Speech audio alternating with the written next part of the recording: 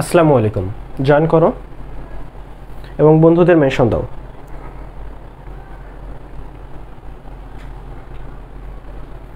একটু দ্রুত বন্ধুদের মেনশন দাও।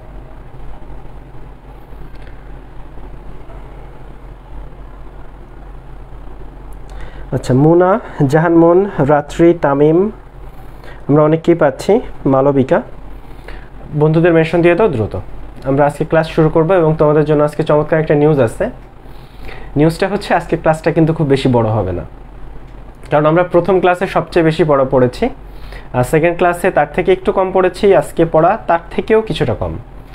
ফলে ইনশাআল্লাহ এবং আগামী দিনের ক্লাস এতটা ছোট হবে না, একটু বড় হবে, কারণ আগামী দিন আমরা অনেক কোশ্চেন সলভ করব এবং আগামী দিনটা খুবই গুরুত্বপূর্ণ।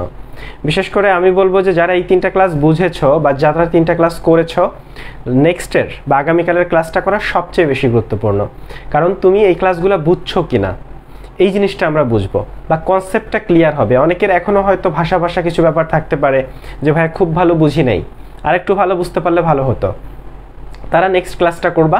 নেক্সট ক্লাসে আমরা কোশ্চেন ধরে ধরে সলভ করব। এবং অনেকেরই একটা সমস্যা হয় যে ভাইয়া যখন বুঝাই দিছি বুঝতে পারছো, কিন্তু যখনই পরীক্ষায় আসছে কোশ্চেন সলভ করতে গেছি তখন আর অ্যান্সার করতে পারতেছি না।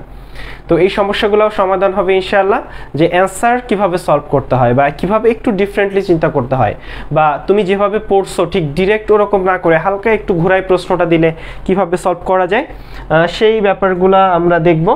তাহলে চলো আজকের ক্লাসটা আমরা শুরু করি। আচ্ছা, যারা চলে আসছো ওয়ালাইকুম আসসালাম, ওয়ালাইকুম আসসালাম, ওয়ালাইকুম আসসালাম। আমরা ক্লাসটা শুরু করতে যাচ্ছি, ফ্রেন্ডদের মেনশন দিয়ে দাও, আমরা ক্লাসটা শুরু করছি। ওকে, আচ্ছা, আমরা আজকে পর্যায়বৃত্ত ধর্ম এবং রাসায়নিক বন্ধনের মধ্যে সম্পর্ক দেখব। আমরা গত দুটো ক্লাসে পর্যায়বৃত্ত ধর্ম পড়েছি, আমরা পড়ব রাসায়নিক বন্ধনের মধ্যে সম্পর্ক। রাসায়নিক বন্ধন কি তোমরা সবাই জানো। রাসায়নিক বন্ধন বেশ কয়েক ধরনের রয়েছে, যেমন আয়নিক বন্ধন। আয়নিক বন্ধন হইতে গেলে সেটাকে অবশ্যই ধাতু এবং অধাতুর মধ্যে হইতে হবে। ধাতু এবং অধাতু, ধাতু এবং অধাতু ছাড়া কিন্তু আয়নিক বন্ধন হয় না। যেমন দুইটা অধাতু হয়ে যায় সেটা হয় সমযোজী বন্ধন, দুইটা ধাতু হলে সেটা হয় ধাতব বন্ধন, দুটো ধাতুর মধ্যে গঠিত হয় ধাতব বন্ধন, একটা ধাতু এবং অধাতুর মধ্যে গঠিত হয় আয়নিক বন্ধন, এবং দুটো অধাতুর মধ্যে গঠিত হয় সমযোজী বন্ধন। এছাড়া আরো বন্ধনের কথা তোমরা জানবা, আরো অনেক বন্ধন আমরা আজকে পড়ব। চলে আসো একটু নিচের দিকে। আচ্ছা, এখানে আয়নিক বন্ধনের সংজ্ঞা দেওয়া আছে যে যেখানে ধাতু এবং অধাতু ইলেকট্রন শেয়ার করে, ধাতু এবং অধাতু শেয়ার করে না, আদান প্রদান করে যে বন্ধনটা তৈরি করে সেটা আয়নিক বন্ধন। সমযোজী বন্ধনে ইলেকট্রন শেয়ার করা হয়। চলে আসো আমরা একটু লাইক ডিসলভ লাইক দেখি। এই নিয়মটা কি? ডিসলভ মানে দ্রবণীয়তা বা দ্রবণীয় হয়, লাইক ডিসলভ মানে আমি যাকে পছন্দ করি তাতেই দ্রবণীয় হব।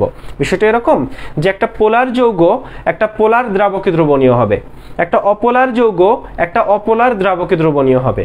বোঝা গেল? তাহলে ভাইয়া পোলার কি জিনিস, ভাইয়া অপোলার কি জিনিস, এটাও আমরা আজকে শিখব। একটু ওয়েট করো, আস্তে আস্তে আমরা সবই শিখে ফেলবো। তাহলে লাইক ডিসলভস লাইক মানে হচ্ছে, ডিসলভ মানে দ্রবণীয়।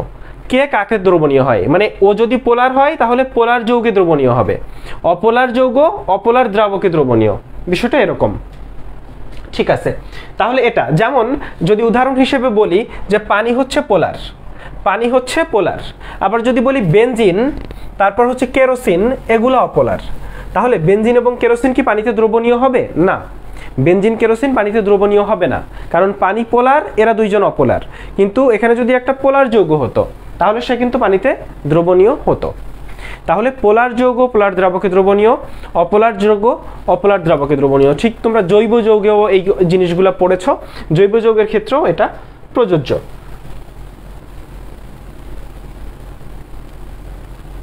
আচ্ছা, এখানে একটা কথা আছে যে গ্রুপ 14, 15 এবং 16, 17 এরা আসলে সমযোজী বন্ধন গঠন করে। এখানে যে মৌলগুলো আছে তারা সমযোজী বন্ধন, কারণ তোমরা জানো গ্রুপ 14, 15, 16, 17 এখানে পি ব্লক মৌলগুলো রয়েছে এবং আমাদের সব অধাতু কিন্তু পি ব্লক মৌলের ভিতর, এবং সমযোজী বন্ধনে দুটো অধাতু লাগে, এবং অধাতুগুলা যেহেতু এই গ্রুপগুলাতেই থাকে এই জন্য এই গ্রুপগুলার মৌলগুলা সমযোজী বন্ধন গঠন করে।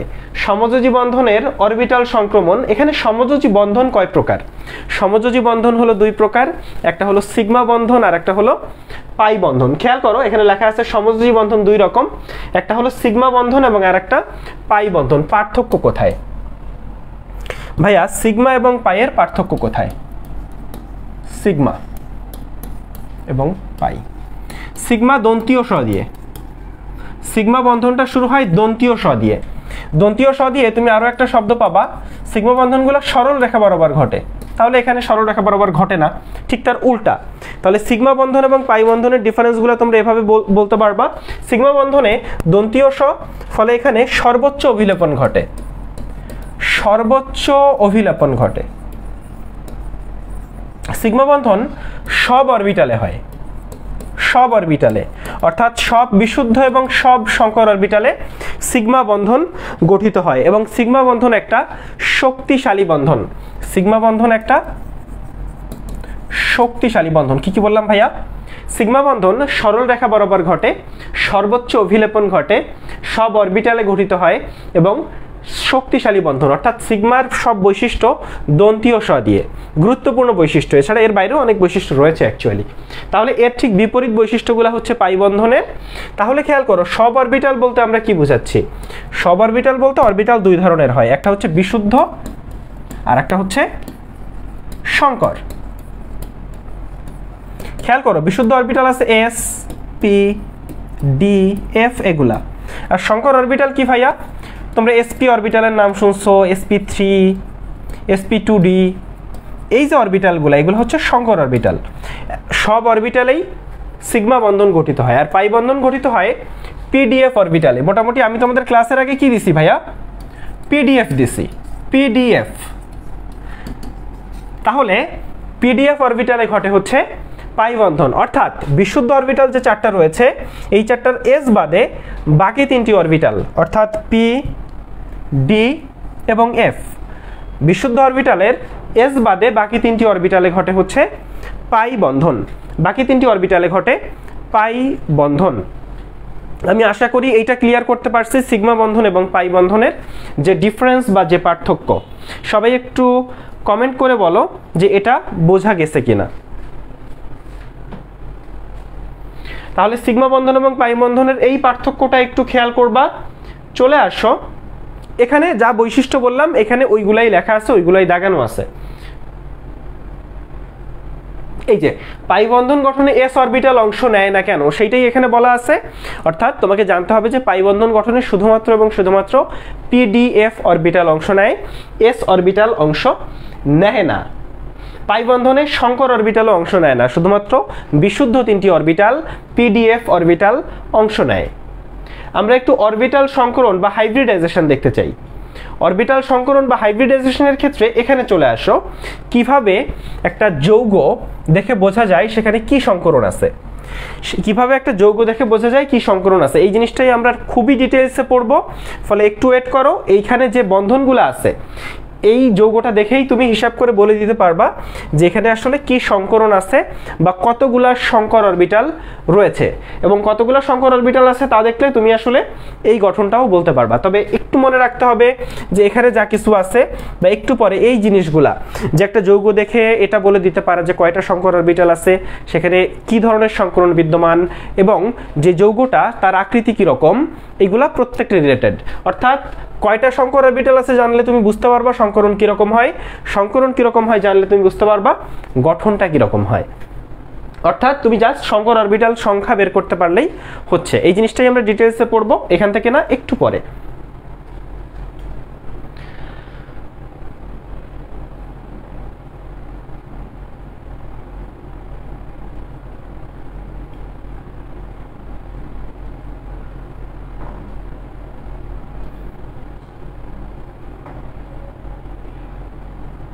আচ্ছা, এখানে কি পেজ মিসিং আছে? না, ঠিক আছে। তাহলে চলে আসো, আমরা এখানে একটু চলে আসি। এই জায়গাটায় 100% দেওয়া, 100% দেওয়া মানে হচ্ছে প্রচন্ড প্রচন্ড গুরুত্বপূর্ণ। দুটি ইলেকট্রন যুগল বা দুটি সংকর অরবিটাল থাকলে, তার আগে আমরা একটু দেখে আসি যে সংকর অরবিটাল কয়টা থাকলে কি হয়, সেই জিনিসটা একটু দেখবো যে সংকর অরবিটাল কয়টা থাকলে কি হয়, এইটা জানা খুবই গুরুত্বপূর্ণ। ফার্স্ট অফ অল, সংকর অরবিটাল আমরা বের করতেছি, তার আগে জানো সংকর অরবিটাল যদি দুইটা থাকে, সংকর অরবিটাল যদি দুইটা থাকে সেখানে sp সংকরণ আছে। সংকর অরবিটাল যদি তিনটা পাও সেখানে sp2 সংকরণ আছে।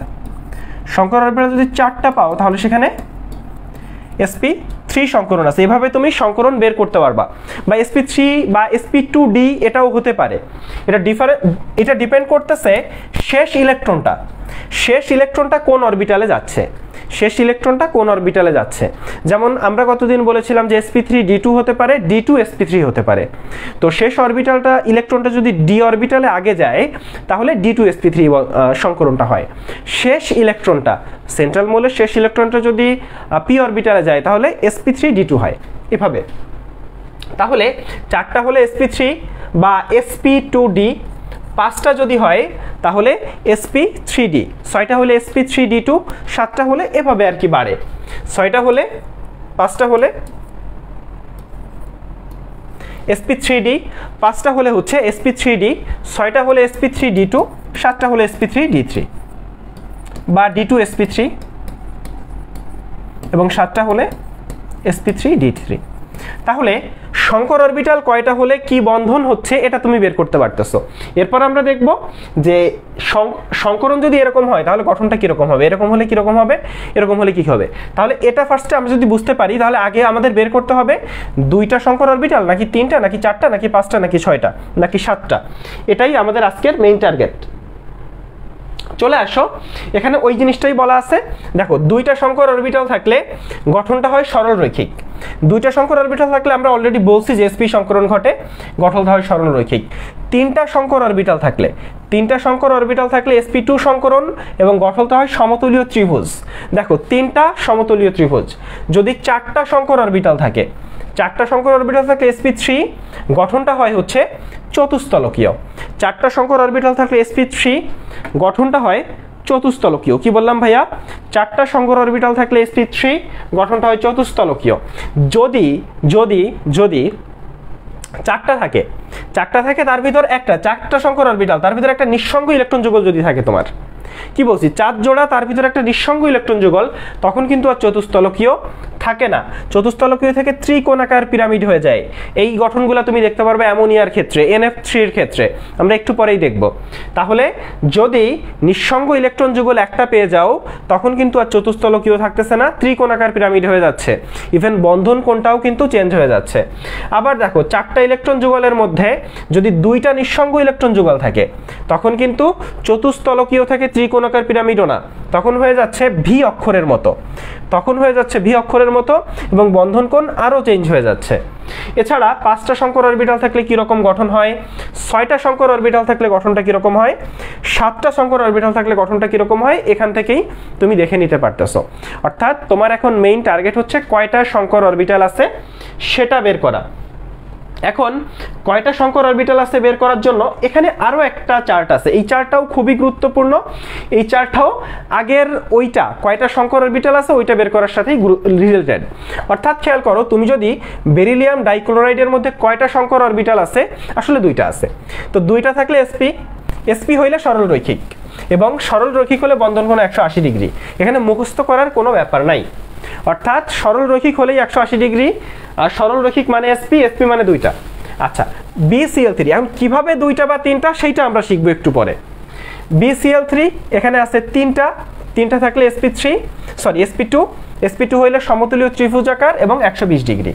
যদি 4টা হয়, 4টা হইলে sp3 চতুস্তলকীয় 109.5 ডিগ্রি। কিন্তু খেয়াল করো ভাইয়া, অ্যামোনিয়ার ক্ষেত্রে 4 জোড়া ঠিক আছে, কিন্তু নিঃসঙ্গ ইলেকট্রন আছে একটা, তখন 4 জোড়া হইলে sp3 নো প্রবলেম। কিন্তু একটা নিঃসঙ্গ ইলেকট্রন থাকায় চতুস্তলকীয় জায়গায় হয়ে গেছে ত্রিকোণাকার পিরামিড, এবং বন্ধন কোণ 109.5 ডিগ্রির জায়গায় হয়ে গেছে 107 ডিগ্রি। চলে আসো পানির ক্ষেত্রে, 2টা নিঃসঙ্গ ইলেকট্রন যুগল, অর্থাৎ 4 জোড়ার ভিতর 2 জোড়া হচ্ছে 2টা, আর 2টা নিঃসঙ্গ ইলেকট্রন যুগল। 4 জোড়া হইলে sp3, কিন্তু 2টা নিঃসঙ্গ ইলেকট্রনের যুগলের জন্য আকৃতি হয়ে গেছে ভি আকৃতির, এবং পানির বন্ধন কোণ হয়েছে 104.5 ডিগ্রি। অর্থাৎ sp2 এবং sp3-তে সাধারণভাবে যে আকৃতিগুলো হয়, যে সরল রৈখিক বা ত্রিভুজাকার, সমতুল্য ত্রিভুজাকার বা চতুস্তলকীয়, এগুলো ঠিক আছে। কিন্তু যখনই ব্যতিক্রম দেখা যাচ্ছে, নিঃসঙ্গ ইলেকট্রন যুগল তুমি পাচ্ছ, তখন কিন্তু আকৃতি চেঞ্জ হয়ে যাচ্ছে, এবং এই ব্যতিক্রমগুলাই পরীক্ষায় আসে। পরীক্ষায় সবসময় অ্যামোনিয়া পানির বন্ধন কোণ কত ডিগ্রি, অ্যামোনিয়া পানিতে কি ধরনের সংকরণ আছে সেটা তো আসেই, এবং সাথে সাথে আকৃতি কি রকম, এই জিনিসগুলা পরীক্ষায় এসে থাকে। তাহলে নিঃসঙ্গ ইলেকট্রন যুগলটা খুবই গুরুত্বপূর্ণ, এটাও আমরা দেখব। এখন চলে আসো অরবিটাল সংখ্যা বের করা, মানে আমরা কাঙ্ক্ষিত জায়গায় চলে আসছি কিভাবে অরবিটাল সংখ্যা বের করব। তাহলে চলে আসো শঙ্কর অরবিটালের সংখ্যা।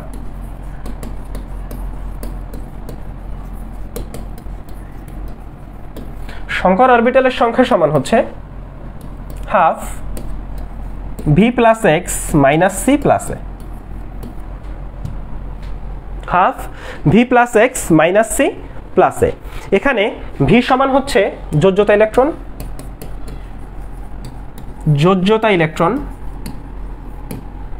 এক্স হচ্ছে একযোজী মৌলের সংখ্যা, একযোজী মৌলের সংখ্যা, সিটা হচ্ছে ক্যাটায়নের চার্জ,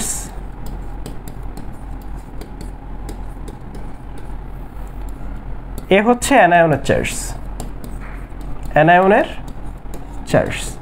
তাহলে কি কি বললাম ভাইয়া? ভিটা হচ্ছে যোজ্যতা ইলেকট্রন অর্থাৎ কেন্দ্রীয় মৌলের, ওই অণুতে কেন্দ্রীয় যে মৌলটা আছে তার যোজ্যতা ইলেকট্রন কয়টা সেইটা। চলে আসো এক্সটা হচ্ছে একযোজী মৌলের সংখ্যা, একযোজী মৌলের সংখ্যা অর্থাৎ ওই অণুতে কতটা একযোজী মৌল আছে। সিটা হচ্ছে যদি ক্যাটায়ন থাকে তার চার্জ, এটা হচ্ছে যদি অ্যানায়ন থাকে তাহলে তার চার্জ।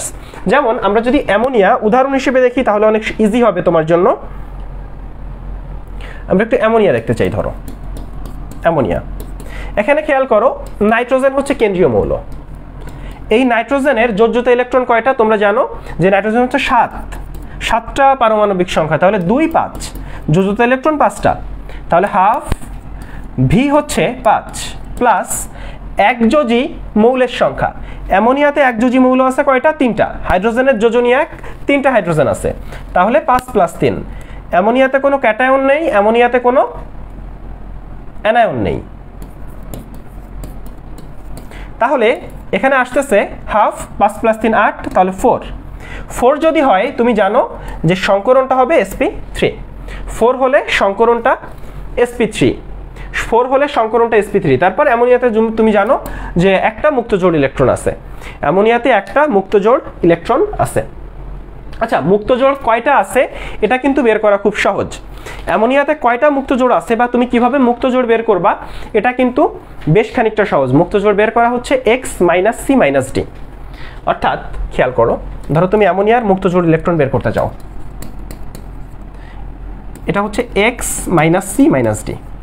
এক্সটা হচ্ছে শঙ্কর অরবিটালের সংখ্যা, শঙ্কর অরবিটাল কয়টা? 4টা, মাইনাস একযোজী মৌলের সংখ্যা, এখানে একযোজী মৌল কয়টা? 3টা, মাইনাস দ্বিযোজী মৌলের সংখ্যা, দ্বিযোজী মৌল 0টা, এখানে একযোজী মৌল হাইড্রোজেন আছে 3টা, তাহলে 1, অর্থাৎ অ্যামোনিয়াতে মুক্তজোড় ইলেকট্রন হচ্ছে একটা মুক্তজোড় ইলেকট্রন। ফলে তুমি বুঝতেই পারতেছো যেখানে সংকরণ 4 ফলে sp3 কিন্তু মুক্তজোড় ইলেকট্রন আছে একটা, ফলে চতুস্তলকীয় গঠন না হয়ে এর গঠনটা কিন্তু ত্রিভুজাকার পিরামিড হবে। এর গঠনটা ভাইয়া ত্রিভুজাকার পিরামিড হবে। এই যে উদাহরণটা আমি বুঝালাম এইটা বোঝা গেছে কিনা বলো, যদিও আমরা আরো উদাহরণ তোমাকে বুঝাবো, এই উদাহরণটা বোঝা গেছে কিনা আমাকে একটু জানাও।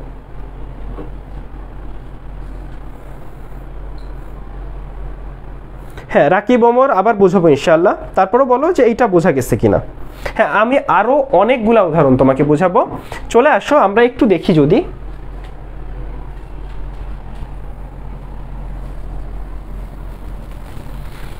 ধরো পানি,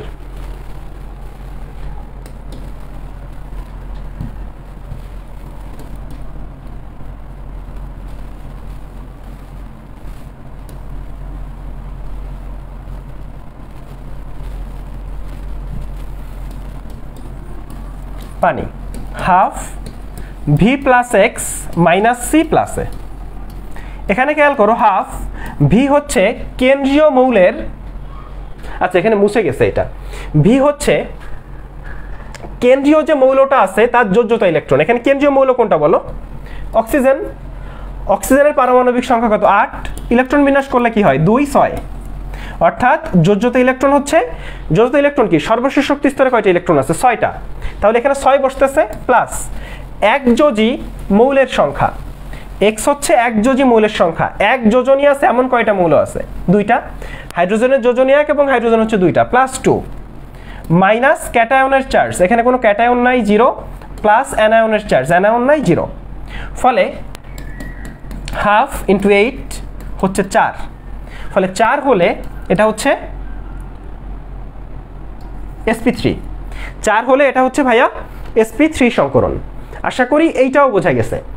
এইটা যদি বোঝা যায়, এখন চলে আসো পানিতে কয়টা মুক্ত জোড় ইলেকট্রন আছে তুমি বের করতে পারো। এটা হচ্ছে x minus C minus D. কি বলছি ভাইয়া? x minus C minus D. এখানে পানির হচ্ছে সেন্ট্রাল মৌল হচ্ছে অক্সিজেন, ঠিক আছে? এই পানিতে x বা সংকর অরবিটাল আছে 4টা, মাইনাস একযোজি মৌল আছে 2টা। এই অক্সিজেনের সাথে একযোজি মৌল আছে 2টা, মাইনাস দ্বিযোজি মৌল নাই অক্সিজেনের সাথে কোনো, ফলে দুইটা মুক্ত জোড় ইলেকট্রন আছে পানিতে, 2টা মুক্ত জোড় ইলেকট্রন আছে। তোমরা জানো যে পানির গঠনটা এরকম, পানিতে 2টা মুক্ত জোড় ইলেকট্রন আছে, ফলে সেজন্য পানির আকৃতি আসলে ভি আকৃতির হয়। পানিটা আসলে চতুস্তলকীয় না হয়ে, 4টা অরবিটাল থাকা সত্ত্বেও চতুস্তলকীয় না হয়ে ভি আকৃতির হয়, এবং পানির বন্ধন কোণটাও অনেক বেশি চেঞ্জ হয়ে যায়। তাহলে পানির বদলে চলো আমরা আরেকটা উদাহরণ দেখি। ধরো সালফার ট্রাইঅক্সাইড,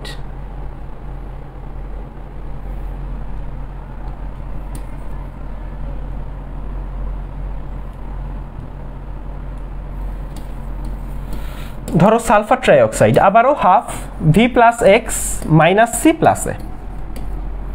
এখানে তোমাকে দেখতে হবে সালফারের ক্ষেত্রে যোজ্যত ইলেকট্রন কয়টা? সালফার হচ্ছে কত? Sodium, magnesium, aluminium, silicon, phosphorus, sulphur হচ্ছে 16 যদি হয় তাহলে 2, 8, 6, সর্বশেষ শক্তি স্তরে ইলেকট্রন আছে 6টা, তাহলে প্লাস 6 প্লাস একযোজি মৌলের সংখ্যা। এখন বলো তো সালফারে একযোজি মৌল কয়টা আছে? সালফারে একযোজি মৌল কয়টা আছে? অক্সিজেনের যোজনী কিন্তু 2, ফলে 0টা, মাইনাস 0, ক্যাটায়নের কোনো চার্জ নাই, প্লাস অ্যানায়নের কোনো চার্জ নাই, 0। তাহলে এটা হচ্ছে 3 যদি আসে সংকরণটা হচ্ছে sp2, সংকরণটা হচ্ছে sp2। বোঝা গেছে কিনা ভাইয়া একটু বলো, সবাই একটু বলো বোঝা গেছে কিনা।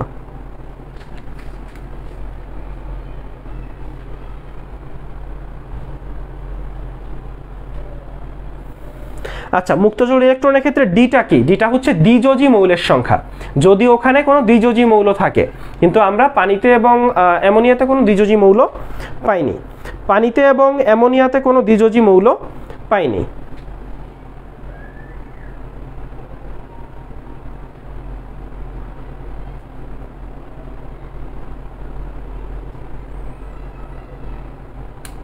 আচ্ছা, একটু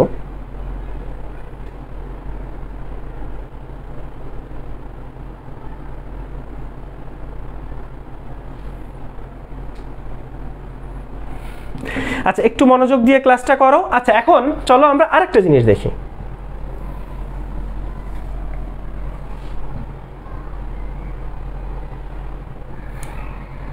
ধরো অ্যামোনিয়াম আয়ন দেখি। ভাই এতক্ষণ তো অন্য জিনিস দেখলাম, এখন একটু অ্যামোনিয়াম আয়ন দেখি।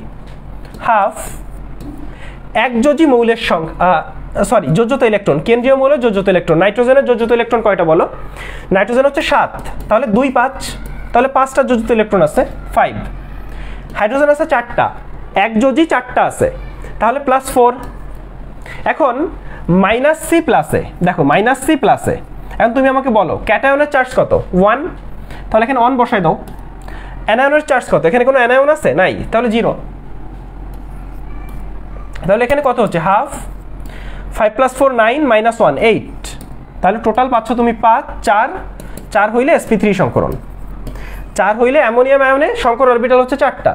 অ্যামোনিয়াম আয়নের সংকর অরবিটাল তুমি পাচ্ছ 4টা, অ্যামোনিয়াম আয়নের সংকর অরবিটাল পাচ্ছ 4টা। তাহলে ভাই এতক্ষণ তো আমরা রুলটা শিখছি হচ্ছে half V plus x minus C plus এ। এখন দেখো এই নিয়মটা খুবই সহজ, বিশ্বাস করো ভাইয়া, যোজ্যত ইলেকট্রন তুমি বের করতে পারবা না, ওই ইলেকট্রন বিন্যাস করে সর্বশেষ শক্তি স্তরে কয়টা ইলেকট্রন আছে ওইটা হচ্ছে যোজ্যত ইলেকট্রন। ওই অণুতে কয়টা একযোজি মৌল আছে এটা বের করতে পারবা না, এটাও খুব সহজ। আর ক্যাটায়নের চার্জ, অ্যানায়নের চার্জ, এটা তো বুঝতেছো যে উপরে যদি মাইনাস থাকে তাহলে অ্যানায়নের চার্জ কত, উপরে যদি প্লাস থাকে তাহলে ক্যাটায়ন আছে, ক্যাটায়নের চার্জ কত। এখন চলে আসো আমরা একটু কঠিন পড়ি, হ্যাঁ চলে আসো আমরা একটু কঠিন দেখি। মানে কঠিন না, তবে এটা উল্টায় ফেলার একটা সম্ভাবনা আছে তোমাদের, আমি আগেই বলে দিলাম। আচ্ছা, সালফেট আয়ন। সালফেট আয়নে কয়টা অরবিটাল আছে আমাকে একটু বের করে দেখাও। সালফেট আয়নে কয়টা অরবিটাল আছে আমাকে একটু বের করে দেখাও।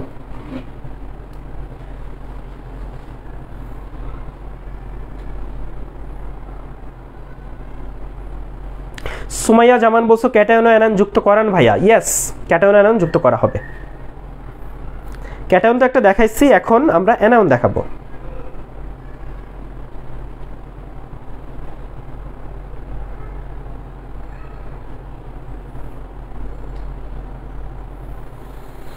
সুমাইয়া বলছো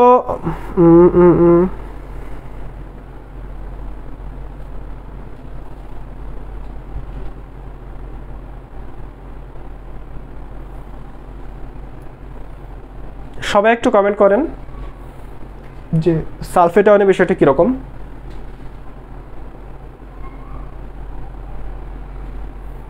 সবাই তো খুব কনফিডেন্সের সাথে বলতেছে। এবং আমাদের ক্ষেত্রে সবচেয়ে বড় সমস্যা যেটা, তোমরা প্রচন্ড রকম নকল প্রবণ এবং অনুকরণ প্রিয়। তোমরা কখনোই নিজের বিচার বুদ্ধি দিয়ে কোনো কাজ করো না, সবসময় অন্যটা দেখে দেখে কাজ করতে খুবই পছন্দ করো। যেমন একবার কি হলো যে আমি একটা প্রশ্ন করলাম, খুব সহজ একটা প্রশ্নটার উত্তর কেউ একজন ফার্স্টে ভুল বলছে এবং সে একটু ভালো স্টুডেন্ট ছিল, তো সবাই তাকে বিশ্বাস করতো। তো দেখা গেল যে সবাই পর্যায়ক্রমে ভুল উত্তরটাই বলে যাচ্ছে, অথচ উত্তরটা খুবই সহজ ছিল। এই ঘটনা আমার অনেকবারই ঘটছে এবং আমি প্রিটি শিওর যে তোমরা ম্যাক্সিমামই দেখে দেখে বলো। এটা থেকে সরে আসতে হবে, ভালো হয়ে যাইতে হবে। যে মাসুদ ভালো হইতে পয়সা লাগে না, সবাই ভালো হয়ে যাবা, কেউ মাসুদের মতো হওয়া যাবে না। মাসুদের মতো হইলে কিন্তু দেশ ও দশের সবার ক্ষতি এবং নিজেরও ক্ষতি ডেকে আনবে একটা না একটা সময়। ঠিক আছে, মাসুদের মতো ভাইরাল হওয়া যাবে না। তাহলে সালফেটের ক্ষেত্রে হাফ ভি, কেন্দ্রীয় পরমাণুর যোজিত ইলেকট্রন 6টা, প্লাস এক্স একযোজী মৌলের সংখ্যা 0, মাইনাস ক্যাটায়নের চার্জ 0, প্লাস অ্যানায়নের চার্জ 2। এখন ঝামেলা কোথায় লাগে বলো তো? প্লাস অ্যানায়নের চার্জ, এখন তুমি -2 বসায় দাও। ভাই -2 তো বসানো যাবে না, আমি বলছি অ্যানায়নের চার্জ কত? অ্যানায়নের চার্জ 2, এই মাইনাস বাদ, এখানে একটা প্লাস তো চিহ্ন আছে, প্লাস চিহ্ন আছে, এই প্লাস চিহ্ন বসবে। আর অ্যানায়নের চার্জ যে 2, এইটা বসবে, এই মাইনাসটা আনা যাবে না। বোঝা গেল? বা ক্যাটায়নের চার্জ ধরো +2 ছিল, হ্যাঁ ধরো এরকম +2 ছিল, এই প্লাস আনা যাবে না, শুধু 2 আনতে হবে। সামনে মাইনাস আছে, মাইনাস থাকবে, আর শুধু 2 আনতে হবে। বা এখানে সামনে প্লাস আছে, প্লাস থাকবে। ক্যাটায়ন বা অ্যানায়নের চার্জটা আনতে হবে, চার্জের সাথে যে মাইনাস প্লাস চিহ্ন আছে ওইটা ধরে আনা যাবে না। এটা হচ্ছে ব্যাপার, এইটা পারলে তুমি এইটা পারবা। তাহলে এখানে হচ্ছে 4, সালফেট আয়নের ইয়া হচ্ছে 4। এখন ওখানে বিশাল একটা চার্ট আছে ভাইয়া, বিশাল চার্ট, দেখো।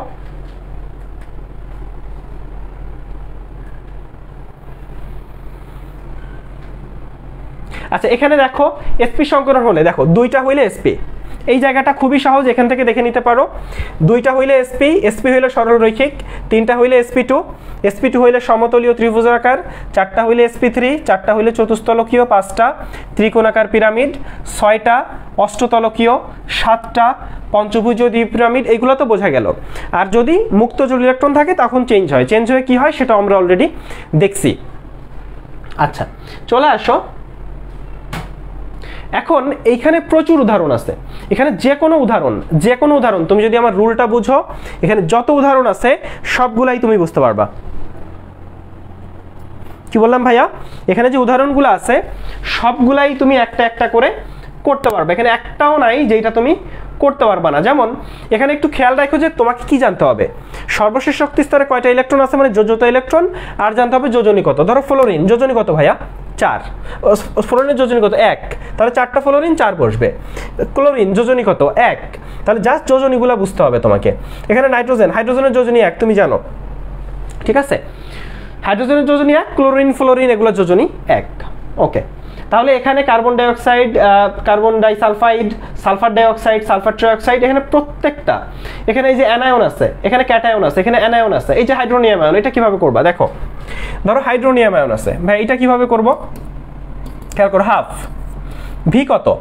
অক্সিজেনের লাস্টে কত? অক্সিজেন হচ্ছে 8, তাহলে লাস্টে আছে 6টা, প্লাস একযোজী মৌল কয়টা? 3টা, প্লাস 3, মাইনাস ক্যাটায়নের চার্জ 1, প্লাস 0, তাহলে 6 আর 3 9, একটা বাদ যাবে 8, তাহলে হচ্ছে 4।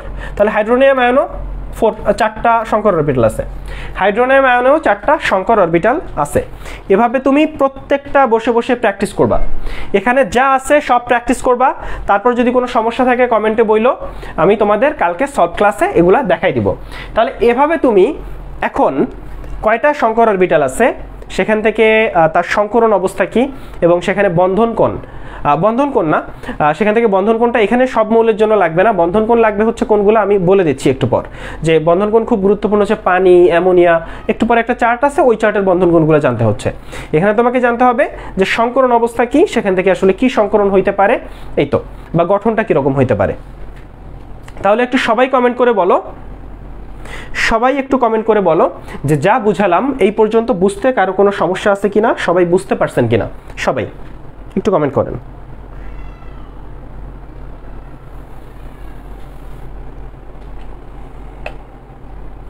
কেউ একজন কমেন্ট করছে যে বেরিলিয়াম ডাইক্লোরাইড তো sp3 না, বেরিলিয়াম ডাইক্লোরাইড sp3 না তো, কেন sp3 হবে? বেরিলিয়াম ডাইক্লোরাইড তো sp, দেখো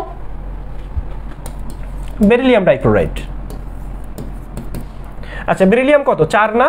4 হইলে সর্বশেষ শক্তি স্তর কয়টা আছে? 2টা, তাহলে হাফ 2 প্লাস ক্লোরিন হচ্ছে 2টা, তাহলে প্লাস 2, -0 প্লাস 0, তাহলে 2 2 4 হাফ 2, 2 হলে sp। এখানে তো sp2 বা sp3 আসতেছে না, sp আসতেছে বেরিলিয়াম ডাইক্লোরাইডে। সবাই একটু বলেন বোঝা গেছে কিনা।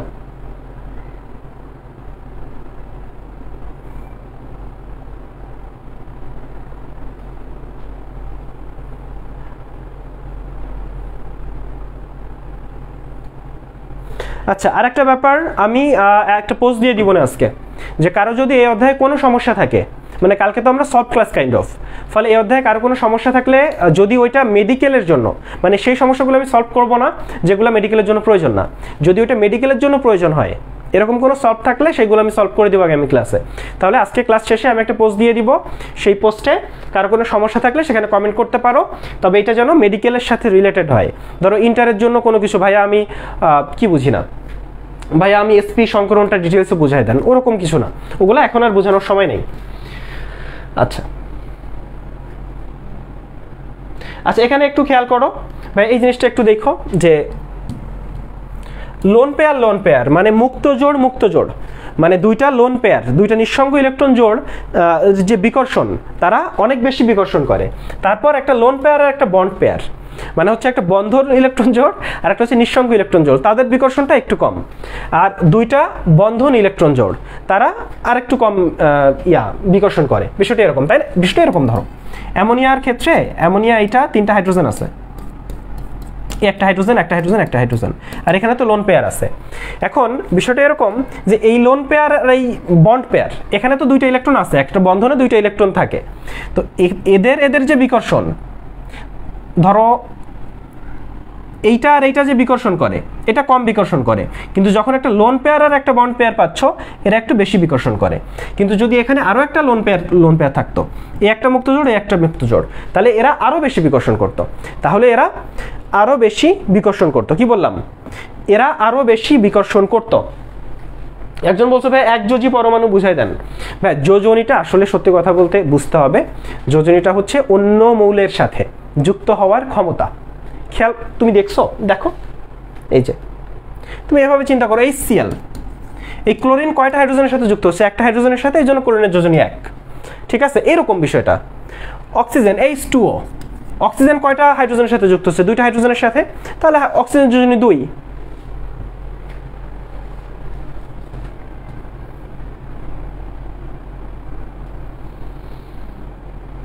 আচ্ছা এখানে চলে আসো, এই চারটা ভাইয়া প্রচন্ড গুরুত্বপূর্ণ। দেখো একটা মুক্ত জোড় নিঃসঙ্গ ইলেকট্রন জোড় যদি একটা থাকে, একটা থাকলে ত্রিকোণাকার পিরামিড হয় এই চারটা যৌগে। খেয়াল করো, অ্যামোনিয়া NF3, NH3 আর ফসফিন। ভাইয়া এখন কথা হচ্ছে যে অ্যামোনিয়া এবং NF3 দুইটাতেই কিন্তু sp3 সংকরণ, একটা নিঃসঙ্গ ইলেকট্রন জোড়, তাহলে বন্ধন কোণ ডিফারেন্স হইলো কেন? বন্ধন কোণের ডিফারেন্সটা কেন দেখা গেল? কারণ নাইট্রোজেন আর হাইড্রোজেনের তড়িৎ-ঋণাত্মকতার পার্থক্য দেখো 0.9, কিন্তু নাইট্রোজেন আর ফ্লোরিনের তড়িৎ-ঋণাত্মকতার পার্থক্য দেখো 1। ফলে যখন দেখা যাচ্ছে যে কেন্দ্রীয় মৌল এবং তার সাথে যুক্ত মৌলের তড়িৎ ঋণাত্মকতার পার্থক্য কম বেশি হয়, সেই তড়িৎ ঋণাত্মকতার পার্থক্যের জন্য বন্ধন কোণও কম বেশি হয়। তবে এখানে এই যে 6টা যৌগ আছে, এই 6টা যৌগের বন্ধন কোণ খুবই গুরুত্বপূর্ণ।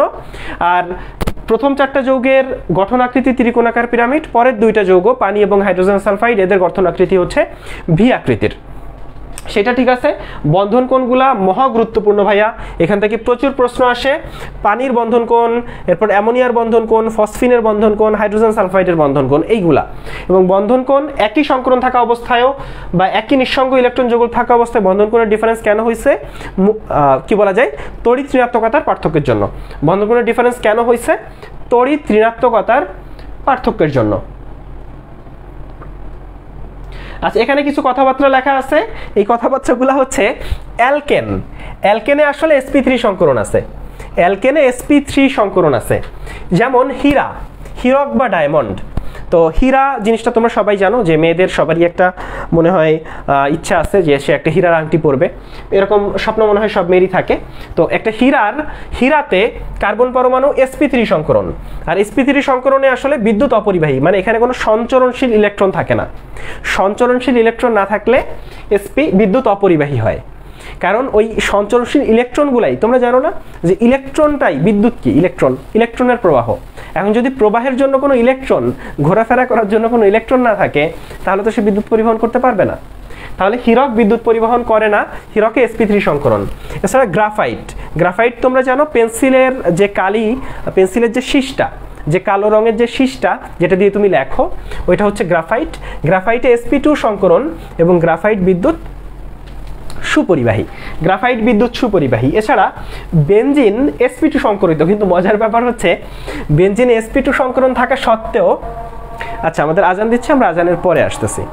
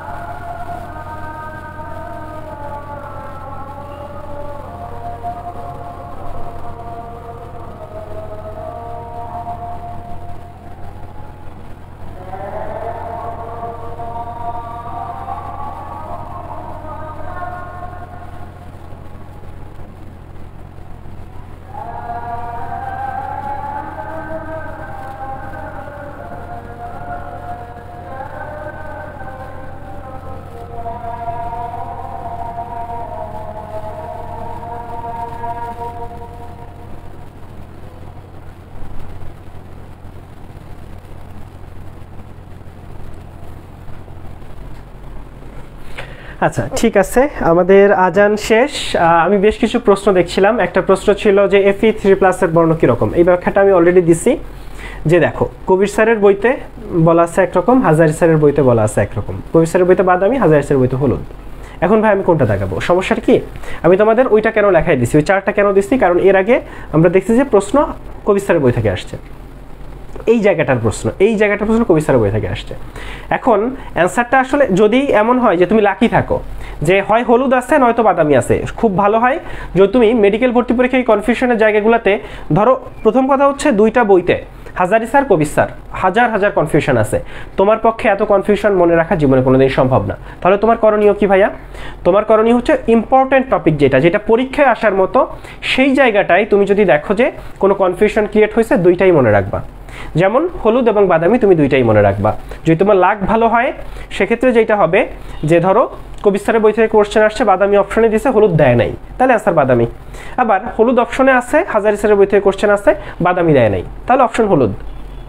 এখন যদি দুইটাই থাকে অপশনে তাহলে তোমার লাক খারাপ, তাহলে তারা যেই অ্যান্সার নিবে অ্যান্সার হচ্ছে সেইটা। কিন্তু দুইটা অ্যান্সার জানার সুবিধাটা হচ্ছে তুমি কিন্তু মানে পারার সম্ভাবনা অনেক বেশি। এই জন্য কনফিউশন যে জায়গাগুলোতে তোমরা অনেক সময় প্রশ্ন করো ভাইয়া কি করব, সেক্ষেত্রে আমাদের পরামর্শ হচ্ছে দুইটাই মনে রাখবা। বা আরেকটা খুব বড় সমস্যা, সেটা হচ্ছে ভাইয়া অনুশীলনীর প্রশ্নে প্রচুর ভুল থাকে, তখন আমরা কি করব? একটা হচ্ছে অনুশীলনীর প্রশ্ন, ওই প্রশ্নটা যে অনুশীলনী থেকে আসছে এটা কি তুমি নিশ্চিত থাকতে পারবা যে এই প্রশ্নটা হাজারি স্যারের অনুশীলনী থেকেই ডিরেক্ট তুলছে? যদি তুমি এইরকম গ্যারান্টি দিতে পারো, মানে এরকম শিওর থাকো, এবং যদি তুমি এই ভুল অ্যান্সারগুলো মুখস্থ করে যাইতে পারো, কারণ আসলে স্যাররা এখন অনুশীলনী থেকে প্রচুর প্রশ্ন তুলে এবং অনুশীলনের অ্যান্সার যেটা সেটাই নেয়, এখানে কোনো বিতর্কের সুযোগ নেই। অনুশীলনীতে ভুল অ্যান্সার থাকলে ভুল অ্যান্সার, তারা এত কিছু দেখার সময় নেই, বা তারা আসলে দেখে বোঝে কিনা যারা প্রশ্ন করে সেটা নিয়ে আমাদের সন্দেহ আছে। ফলে তারা আসলে যা আছে বইতে তাই তুলে দেয়। ফলে ব্যাপারটা হচ্ছে তুমি যদি শিওর থাকো যে আমি না, আমার পক্ষে সম্ভব অনুশীলনের সব প্রশ্ন মুখস্থ করে যাওয়া অ্যান্সার সহ, এটা খুব কঠিন একটা কাজ এবং আমি পরামর্শ দিব না এটা করার জন্য, যদি না কেউ ওই রকম ইফোর্ট দিতে চাও। আচ্ছা, তো ম্যাক্সিমামের ক্ষেত্রেই পরামর্শ দিব হচ্ছে তোমরা সঠিকটাই শেখো, অলওয়েজ সঠিকটা শিখবা। কারণ এরকম ভুল একটা থাকতেও পারে, মেডিকেল ভর্তি পরীক্ষা নাও থাকতে পারে। সেই একটা ভুলের জন্য তুমি যেই প্যারাটা নিচ্ছ বা যেই লেভেলের এফোর্টটা দিচ্ছ, ওইটা তার থেকে বইতে যদি একটু বেশি মনোযোগ দাও সেটাই বেটার হবে। ঠিক আছে? ফলে ভুল যদি কোনো উত্তর থাকে, ভুল যদি কিছু থাকে, তুমি সবসময় সঠিকটাই শেখার চেষ্টা করবা। তবে হ্যাঁ, বইয়ের ভিতরে ধরো হাজারি স্যারের বইয়ের ভিতরে কোনো কিছু ভুল আছে, তাহলে ওইটাই সঠিক। মানে সঠিক মানে ওইটা সঠিক না যে গুগল থেকে সঠিক, নো নো নো। সঠিক মানে হচ্ছে হাজারি স্যারের বইয়ের ভিতরের ভুলটা সঠিক, বা আজমল স্যারের বইয়ের ভিতরের ভুলটা সঠিক, হাসান স্যারের বইয়ের ভিতরে ভুলটা সঠিক, ইসাক স্যারের বইয়ের ভিতরে, অর্থাৎ মেইন বই, তোমার ফার্স্ট প্রায়োরিটি যে বইটা আমরা বলি, তোমরা কি জানো কোন বইগুলো পড়তে হয়? সেগুলা কি তোমাদের কখনো বলা হয়েছে? যেই বইগুলো এখন তুমি যে বই পড়ো, তোমাকে মাস্ট যেই বইটা পড়তে হবে ফার্স্ট প্রায়োরিটি হিসেবে, সেটা হচ্ছে রসায়ন, হাজারি। রসায়ন পড়তে হবে হাজারি, পদার্থ পড়তে হবে ইসাক, 2 পেপার, বোটানি পড়তে হবে হাসান, এবং জুওলজি পড়তে হবে আজমল। এবং তোমাকে এই 4টা বই পড়তে হবে। তুমি এখন যাই পড়ো ইন্টারের জন্য কিচ্ছু ম্যাটার করে না, এইচএসসির পরে যখন তুমি অ্যাডমিশনের প্রিপারেশন নিতে আসবা, তোমাকে এই 4টা বই পড়তে হবে। অর্থাৎ কেমিস্ট্রির জন্য হাসারি। সো ভালো হয় যদি তুমি এখন থেকে এই বইগুলো পড়ার প্র্যাকটিস করো, তাহলে তোমার জন্য ইজি হবে। আদারওয়াইজ হুট করে একটা নতুন বইতে আসলে ওই বইয়ের সাথে অভ্যস্ত হতে হতেই দেখা যায় যে অনেকটা সময় পার হয়ে যায়। তাহলে কি বই পড়তে হবে? এবং আরেকটা প্রশ্ন আসে, ভাইয়া একটা বই পড়বো নাকি 2টা বই পড়বো? কথা হচ্ছে নাকি 3টা বই পড়বো? তো বিষয়টা হচ্ছে তুমি একটা বই যদি ভালোভাবে পড়ো, তাহলে তুমি ডিএমসিতে চান্স পাইতে পারো। বুঝে ভালোভাবে পড়া মানে কি? বুঝে পড়া মানে যেখানে তোমার বোঝার জায়গা আছে। ধরো এই যে আজকে আমরা এখন এই যে জিনিসটা বোঝালাম, কি বলা যায়, সংকরণ অবস্থা নির্ণয়, এটা তোমাকে বুঝতে হবে। না বুঝলে তুমি মুখস্থ করে কি বেশি দূর যাইতে পারবা না। তাহলে এখানে বোঝার জায়গা আছে। একটু পরে ফাজানের নীতি পড়াবো, বোঝার জায়গা আছে। এই বোঝার জায়গাগুলোতে তোমাকে বুঝতে হবে। তুমি যদি না বুঝো তাহলে কিন্তু হবে না। এখন চলে আসো যদি 2টা বই 3টা বই পড়বো কিনা। এখন 2টা বই, দ্বিতীয় বইয়ের কি পড়বা না কেমনে বুঝবা? তৃতীয় বইয়ের কি পড়বা না, এর জন্য তুমি চাইলে বিভিন্ন কোচিংয়ের বিভিন্ন নোট পাওয়া যায়। হ্যাঁ, যেমন মেডিকোর নোট, রেটিনার নোট, উন্মেষের নোট, তাদের নোটগুলো বেশ সাজানো গোছানো। সেখান থেকে তুমি সিলেক্ট করে করে অন্য বইয়ের কিছু সিলেক্টিভ ইনফো পড়তে পারো। কিন্তু তুমি যদি খুব বেশি ভালো স্টুডেন্ট না হও, যেমন অনেকেই আছে যারা দুইটা বই একসাথে কন্টিনিউ করতে পারে, অনেকেই ইন্টার লাইফে আছে, যেমন আমরা অনেক স্টুডেন্টকে দেখেছি যারা হাজারি স্যার, কবি স্যার, ঘোষ স্যার তিনটা বই মিলাই পড়তেছে, তারা জানে যে কোন তিনটা বইতে কীরকম। কিন্তু তুমি যদি ওই রকম স্টুডেন্ট না হও, ডিফারেন্স বুঝতে হবে।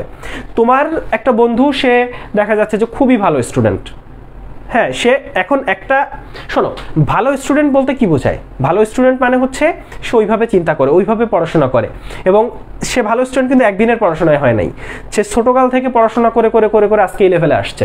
এখন তুমি হুট করে পড়াশোনা করে, যেমন ডিফারেন্সটা কোথায়, যে বিষয়টা এরকম যে একটা ফ্রেন্ড তোমার যে কোচিংয়ের পরীক্ষায়, ধরো এখন একটা পরীক্ষায় 50 পাচ্ছে, 50-এ 48 পাচ্ছে, তুমি অনেক পড়তেছো, 40 পাচ্ছ। ডিফারেন্সটা কোথায়? তুমি কেন 48 পাচ্ছ, 40 পাচ্ছ, ওখানে 48 পাচ্ছে। ডিফারেন্সটা হচ্ছে ওই 48 ও 1 ঘন্টা পরে পায় নাই, ওর বিগত 10 বছরের পরিশ্রমের ফলাফল হচ্ছে 48, আর গত 10 বছরের তোমার ফাঁকিবাজির ফলাফল হচ্ছে এই 40। সুতরাং তুমি একদিন পড়ে ওকে সারপাস করে যাবা, ওকে পাস করে যাবা, এটা কখনো সম্ভব না। তোমাকে সবসময় যদি পরীক্ষায় ভালো করতে হয়, তখন এই যে ফাঁকিবাজিটা, তার কিছুটা, মানে সে যে 10টা বছর ধরে কষ্ট করছে, তার একটা রেজাল্ট তো আছে। একটা কথা বলে না যে কষ্টের ফল কখনো বৃথা যায় না, বা কষ্ট করলে কেষ্ট মেলে, তো সে কিছুটা কেষ্ট তো পাবে। কিন্তু এটা নিয়ে হতাশ হওয়ার কিছু নাই। সুবিধাটা হচ্ছে কি বলি, যখন বারবার, এখন তুমি ধরো প্রিপারেশন শুরু করছো, এখন তুমি 40 পাচ্ছ, কিন্তু এখানে তুমি অনেকবার রিভিশন দিতে পারবা। সেকেন্ড রিভিশনে তুমি 42 পাবা, তুমি থার্ড রিভিশনে 43 পাবা, 44 পাবা, 45 পাবা, ঠিক আছে। কিন্তু ও যে 48-এ আটকায় আছে, ও কিন্তু 48-এ আটকায় থাকবে, আর কিন্তু উপরে যাওয়ার সুযোগ নাই। আর কই যাবে? মানে শোনো, 40 থেকে 44 পাওয়া অনেক ইজি, কিন্তু 48 থেকে 49 পাওয়া অনেক কঠিন, বিলিভ মি। ফলে দেখা যাচ্ছে যে মেডিকেল ভর্তি পরীক্ষায়, সো এই যে সময়টা আছে, দেখো এখন থেকে তুমি প্রিপারেশন নেওয়া শুরু করলা, ঠিক আছে। এখন এইচএসসির আগে 3 মাস সময় পাচ্ছ, এইচএসসি পর আরও 3 মাস, 6 much is a huge time, বিশাল একটা সময়। ফলে দেখা যাচ্ছে যে এই 40 থেকে, এখন তোমার প্রিপারেশন খারাপ তোমার বন্ধুর তুলনায়, কিন্তু এই 40 থেকে তুমি 45-40-এ চলে গেলা, আর বন্ধু কিন্তু 48-এ আটকায় থাকলো। মেডিকেল ভর্তি পরীক্ষায় তোমার লাক ভালো থাকলে তুমিও ডিএমসিতে চলে গেলা, সেও ডিএমসিতে চলে গেল। কিন্তু যখন তুমি এইচএসসির পরে 3 মাস সময় পাচ্ছ, তুমি কখনোই এই 45-40 পর্যন্ত পৌঁছাতে পারবা না। তুমি পৌঁছাইতে পারবা হচ্ছে 42-43, খুব বেশি হলো 44। ফলে আলটিমেটলি তুমি কিন্তু আর ঢাকার ভিতর যাচ্ছ না, ঢাকার বাইরে চলে যাচ্ছ, মানে অনেক বেশি চেষ্টা করলেও। ডিফারেন্সটা হচ্ছে এই জন্য আমি আবারও বলি, যারা এখন থেকে 22 ব্যাচের কথা বলতেছি, যারা প্রিপারেশন নিতে চাও মেডিকেলের প্রিপারেশন, এখন থেকে প্রিপারেশন নাও শুরু করো। আর আমাদের একটা নতুন ব্যাচ শুরু হচ্ছে আগস্টের 6 তারিখ থেকে। আমরা আগস্ট, সেপ্টেম্বর, অক্টোবর এই 3 মাস ক্লাস নিব এইচএসসির আগে। এই 3 মাসে মোটামুটি অর্ধেক বই শেষ করে দিব, তোমার অর্ধেক শেষ, শর্ট সিলেবাস শেষ, ঠিক আছে, মেডিকেল অ্যাডমিশন স্টাইলে শেষ। এবং এইখানে এই যে শর্ট সিলেবাসটা শেষ করলাম, যেটা তোমার এইচএসসিতেও কাজে লাগতেছে। এবং এইচএসসির পর আমরা দ্রুত ফুল সিলেবাস, দেখো ফুল সিলেবাস থেকে বায়োলজিটাই তোমাকে খুব ভালোভাবে পড়তে হবে, বায়োলজিটাই ভালোভাবে পড়তে হবে। কেমিস্ট্রি, ফিজিক্সের ফুল সিলেবাস থেকে গত বছর একটা কোশ্চেনও আসে নাই, বায়োলজি থেকে 10টার মতো কোশ্চেন আসছে। ফলে মোটামুটি যারা প্রশ্ন করে তারাই প্রশ্ন করে, বা যারা নির্দেশনা দেয় তারাই নির্দেশনা দেয়, ফলে প্যাটার্নটা একই রকম থাকবে। ফলে বায়োলজিটা শর্ট সিলেবাসের বাইরে একটু ভালোভাবে পড়তে হবে, সেটা আমরা পড়াই, তোমাকে অনেকবার রিভিশন দেওয়া দিতে পারবো। কিন্তু যখন এইচএসসির পর আসতেছো, তখন কিন্তু এই সুযোগটা থাকবে না। এবং আমাদের কিন্তু কোর্স ফি 6,900 টাকা। 6,900 টাকার এই যে কোর্স ফি, এর সাথে সাথে তুমি একটা টি শার্ট পাচ্ছ, একটা কোশ্চেন ব্যাংক পাচ্ছ, এবং এটা আমি কুরিয়ার খরচে, নিজের কুরিয়ার খরচে তোমাকে পাঠাই দেবো, তোমাকে কোনো খরচ দেওয়া লাগবে না। এখানে আমার 1000 টাকা খরচ আছে, এবং এই কোর্সটা একেবারে অ্যাডমিশন পর্যন্ত চলবে। আমাদের অ্যাপ লঞ্চ হয়ে যাচ্ছে কয়েকদিন পর, এবং অ্যাপের ক্ষেত্রে তোমরা রেজাল্টগুলা কিন্তু নিজের মোবাইলে, তোমার অভিভাবকের মোবাইলে তোমার প্রত্যেকটা এক্সামের রেজাল্ট চলে যাবে। ফলে এই যে ডিজিটালিকরণ, সেগুলো আমাদের চলে আসতেছে। ফলে আলটিমেটলি আমরাও কোনো দিকে কার্পণ্য করতেছি না। তোমরা যারা আমাদের এই ব্যাচগুলোতে থাকবা, সেকেন্ড টাইমের ব্যাচ শুরু হচ্ছে 7 তারিখ, আর ফার্স্ট টাইমের ব্যাচ শুরু হচ্ছে 6 তারিখ। এবং এখানে ব্যাপারটা হচ্ছে সবগুলো সাবজেক্ট আমি পড়াই। আমি তো এখন কেমিস্ট্রি পড়াচ্ছি, অনেকে আমার বায়োলজি ক্লাস করছো, ফিজিক্স ক্লাস অনেকে করছো, অনেকে করো নাই। ফলে আমি একটু পরামর্শ দিব যে আমার ক্লাসগুলো করে দেখো, যদি ভালো লাগে তাহলে ভর্তি হইতে পারো, ভালো না লাগলে ভর্তি হওয়ার কোনো প্রয়োজন নেই। এবং আমি তোমাকে একটা কথা বলতে পারি যে মেইন বইভিত্তিক পড়াশোনা অনলাইনে শুধুমাত্র এখানেই পাবা। অনলাইনে তুমি যদি ইফেক্টিভ মেইন বইভিত্তিক পড়াশোনা চাও, মেডিলজি ছাড়া তোমার কোনো ওয়ে নেই। এবং আলটিমেটলি তোমাকে মেইন বইয়ের কাছে যাইতে হবে। কেউ তোমাকে বলবে না যে মেইন বই পড়ো না, সবাই বলবে মেইন বই পড়ো, কিন্তু তোমাকে মেইন বই পড়াই দিবে না। আমি তোমাকে মেইন বই পড়াই দিব, ঠিক আছে? তাহলে এই পর্যন্ত আমরা চলে আসো, আমরা পড়াশোনায় ফিরে যাই। আচ্ছা, সন্নিবেশ সমযোজী বন্ধন, ভাইয়া সন্নিবেশ সমযোজী বন্ধন কি? সন্নিবেশ বন্ধন হচ্ছে সেটা, ধরো এখানে অ্যামোনিয়া আর হাইড্রোজেন আয়ন, এদের ভিতর বন্ধনটা হচ্ছে, হাইড্রোজেন আয়নে কোনো শেয়ার করার মতো কোনো ইলেকট্রন আছে নাই, কিন্তু এখানে দুইটা আছে, মানে একটা বন্ধনে দুইটা ইলেকট্রন লাগে, এ দুইটাই দিচ্ছে, এ একটাও দিচ্ছে না। মানে যদি এমন কোনো বন্ধন হয় যেখানে একজন দুইটাই দেয়, একজন একটাও দেয় না, সেটা হচ্ছে সন্নিবেশ বন্ধন। কি বললাম? এমন কোনো বন্ধন যেখানে একজন দুইটাই দেয়, বাকিরা দেয় না, তাহলে ভাইয়া, ঠিক আছে, কি বললাম ভাইয়া? একজন দুইটাই দেয়, বাকিরা একটাও দেয় না, তাহলে হচ্ছে সেটা সন্নিবেশ বন্ধন, সেটা হচ্ছে সন্নিবেশ বন্ধন। এটা এখানেও দেখা যায়, দেখো অ্যামোনিয়াতে মুক্তজোড় ইলেকট্রন আছে, বোরন ট্রাইফ্লোরাইডে মুক্তজোড় ইলেকট্রন নাই, ফলে এখানে যে বন্ধনটা হচ্ছে সেখানেও হচ্ছে সন্নিবেশ সমযোজী বন্ধন হচ্ছে। ঠিক আছে,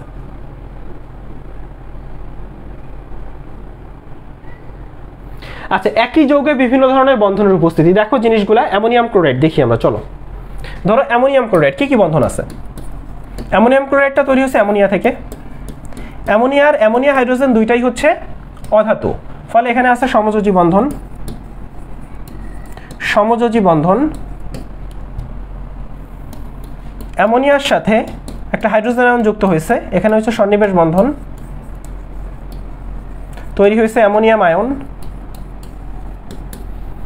অ্যামোনিয়াম আয়নের সাথে ক্লোরাইড আয়ন যুক্ত হয়েছে, তৈরি হয়েছে অ্যামোনিয়াম ক্লোরাইড।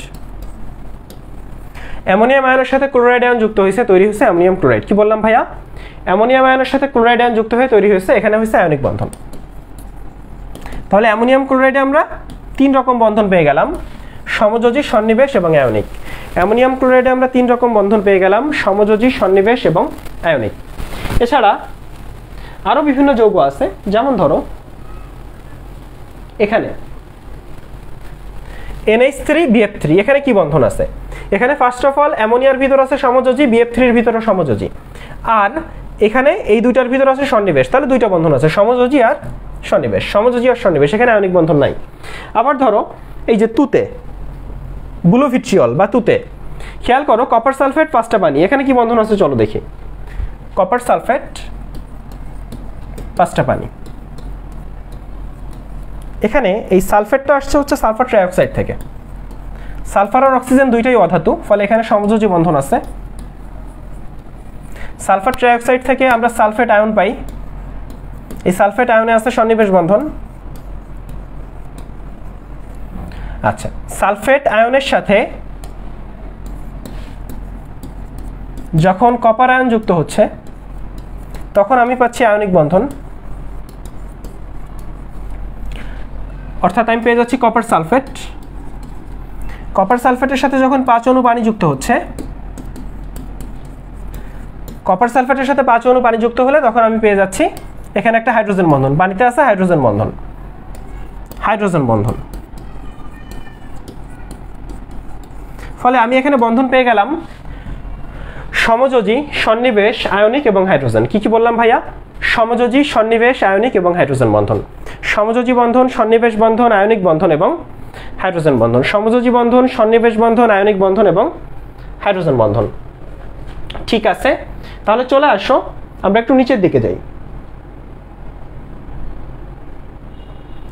আচ্ছা, এখানে একটা কথা বলা আছে, যদি কোনো যৌগে তুমি দেখো যে সমযোজী, সন্নিবেশ, আয়নিক বিভিন্ন রকম বন্ধন দেখতেছো, যদি আয়নিক বন্ধন থাকে, কোনো যৌগে আরো বন্ধন থাকতে পারে, সমযোজী, সন্নিবেশ, আয়নিক বন্ধন থাকলে ওই যৌগটা সাধারণত আয়নিক যৌগ হয়। আয়নিক বন্ধন থাকলেই ওই যৌগটা সাধারণত আয়নিক যৌগ হয়। যেমন এই যে potassium sulphate, sodium nitrate, ammonium chloride, এগুলোতে আরো বন্ধন আছে, কিন্তু এখানে আয়নিক বন্ধন থাকায় এরা সবাই আয়নিক যৌগ হিসেবে বিবেচিত হয়।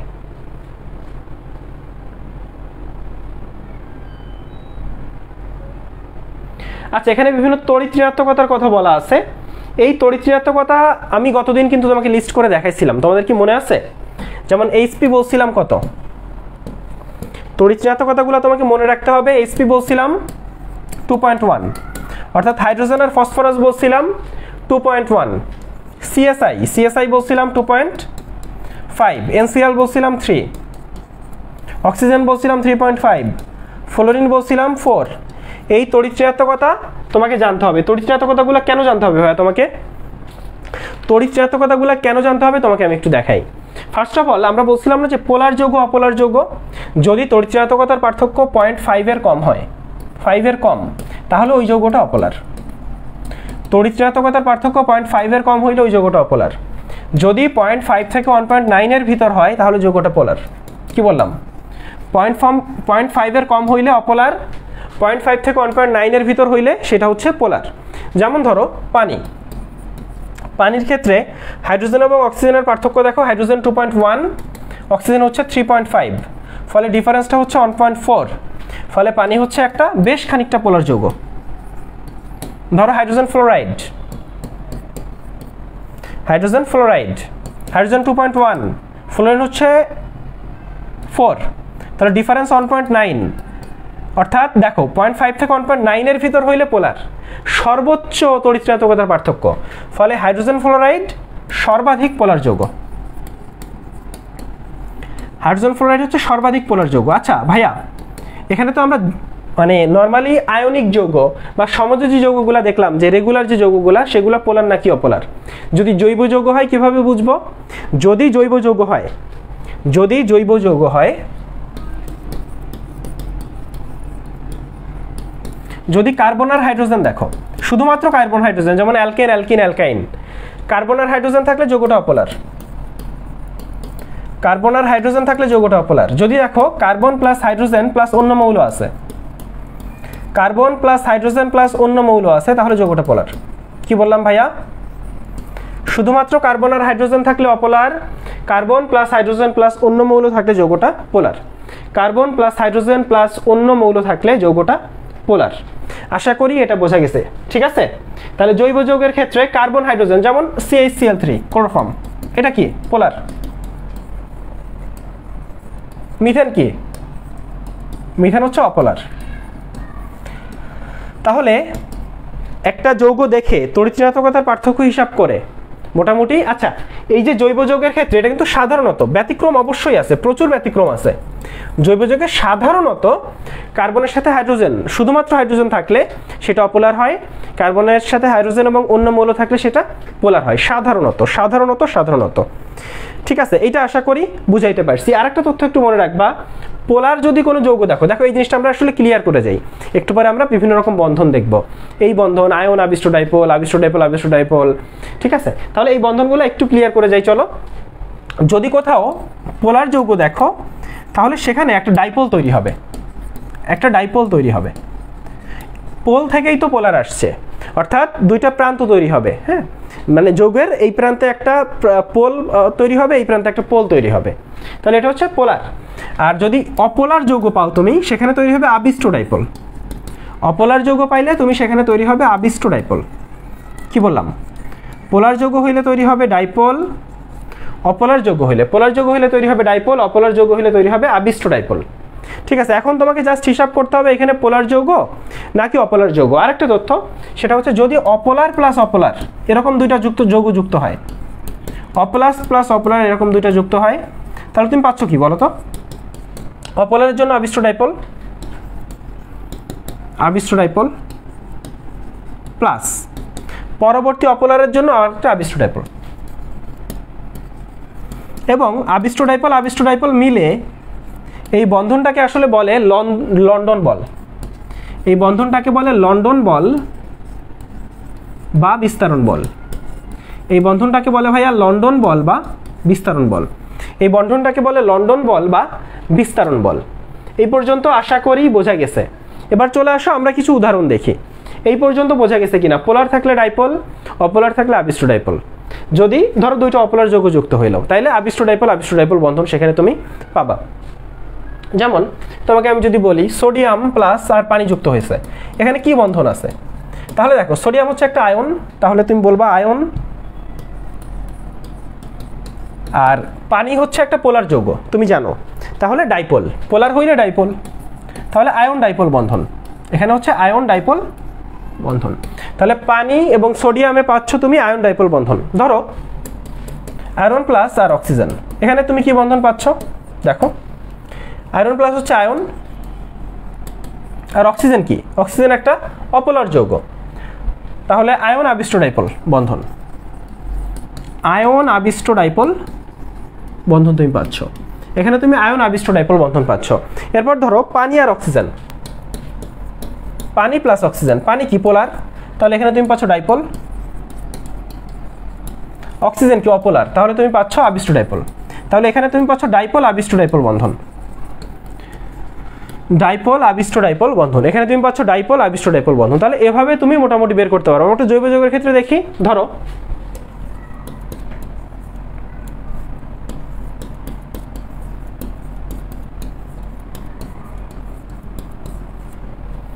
দেখো এখানে কার্বনের সাথে হাইড্রোজেন বাদে অন্য মৌলও আছে, তাহলে এটা পোলার। কার্বনের সাথে হাইড্রোজেন বাদে অন্য মৌল আছে, তাহলে এটাও পোলার। তাহলে এখানে পাচ্ছ তুমি ডাইপোল ডাইপোল, এখানে তুমি পাচ্ছ ডাইপোল ডাইপোল বন্ধন, এখানে তুমি ডাইপোল ডাইপোল বন্ধন পাচ্ছ। হিসাবটা কি বোঝা গেছে? সবাই একটু বলেন যে হিসাবটা বোঝা গেছে কিনা।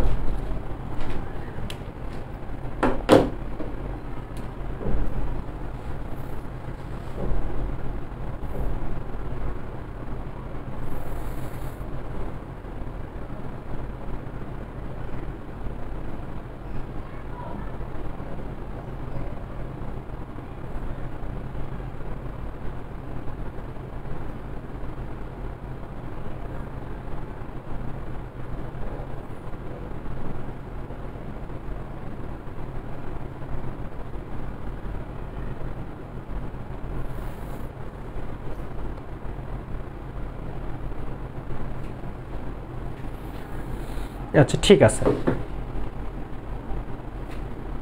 ওকে। এখন এটা আমরা মুছে দিচ্ছি। তাহলে এখন চলে আসো বইয়ে। আমরা তড়িৎ ঋণাত্মকতার পার্থক্য দেখলাম। এখান থেকে এইভাবে হিসাব করে তুমি বলে দিতে পারবে এই সে পানি এগুলো পোলার, হাইড্রোজেন ফ্লোরাইড সর্বাধিক পোলার, হাইড্রোজেন ফ্লোরাইড হচ্ছে সর্বাধিক পোলার। এবং তড়িৎ ঋণাত্মকতার পার্থক্য কত পার্সেন্ট হইলে, কতটুকু হইলে কত পার্সেন্ট আয়নিক বৈশিষ্ট্য দেখা যায়, এটা এখান থেকে একটু দেখবা। চলে আসো,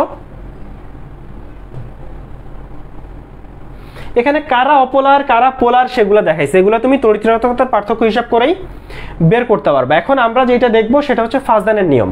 এইটাই মোটামুটি আমাদের আজকের লাস্ট টপিক, বাকি টপিকগুলো অলরেডি আমরা দেখে ফেলছি। আমাদের আজকের লাস্ট টপিক হচ্ছে ফাজদানের নিয়ম, এবং এই জিনিসটাই একটু মনোযোগ দিয়ে খেয়াল করবা, এই জিনিসটা খুবই গুরুত্বপূর্ণ, খুবই গুরুত্বপূর্ণ। দেখো ফাজদানের নিয়ম, এবং আমরা খুব সহজভাবে শিখবো।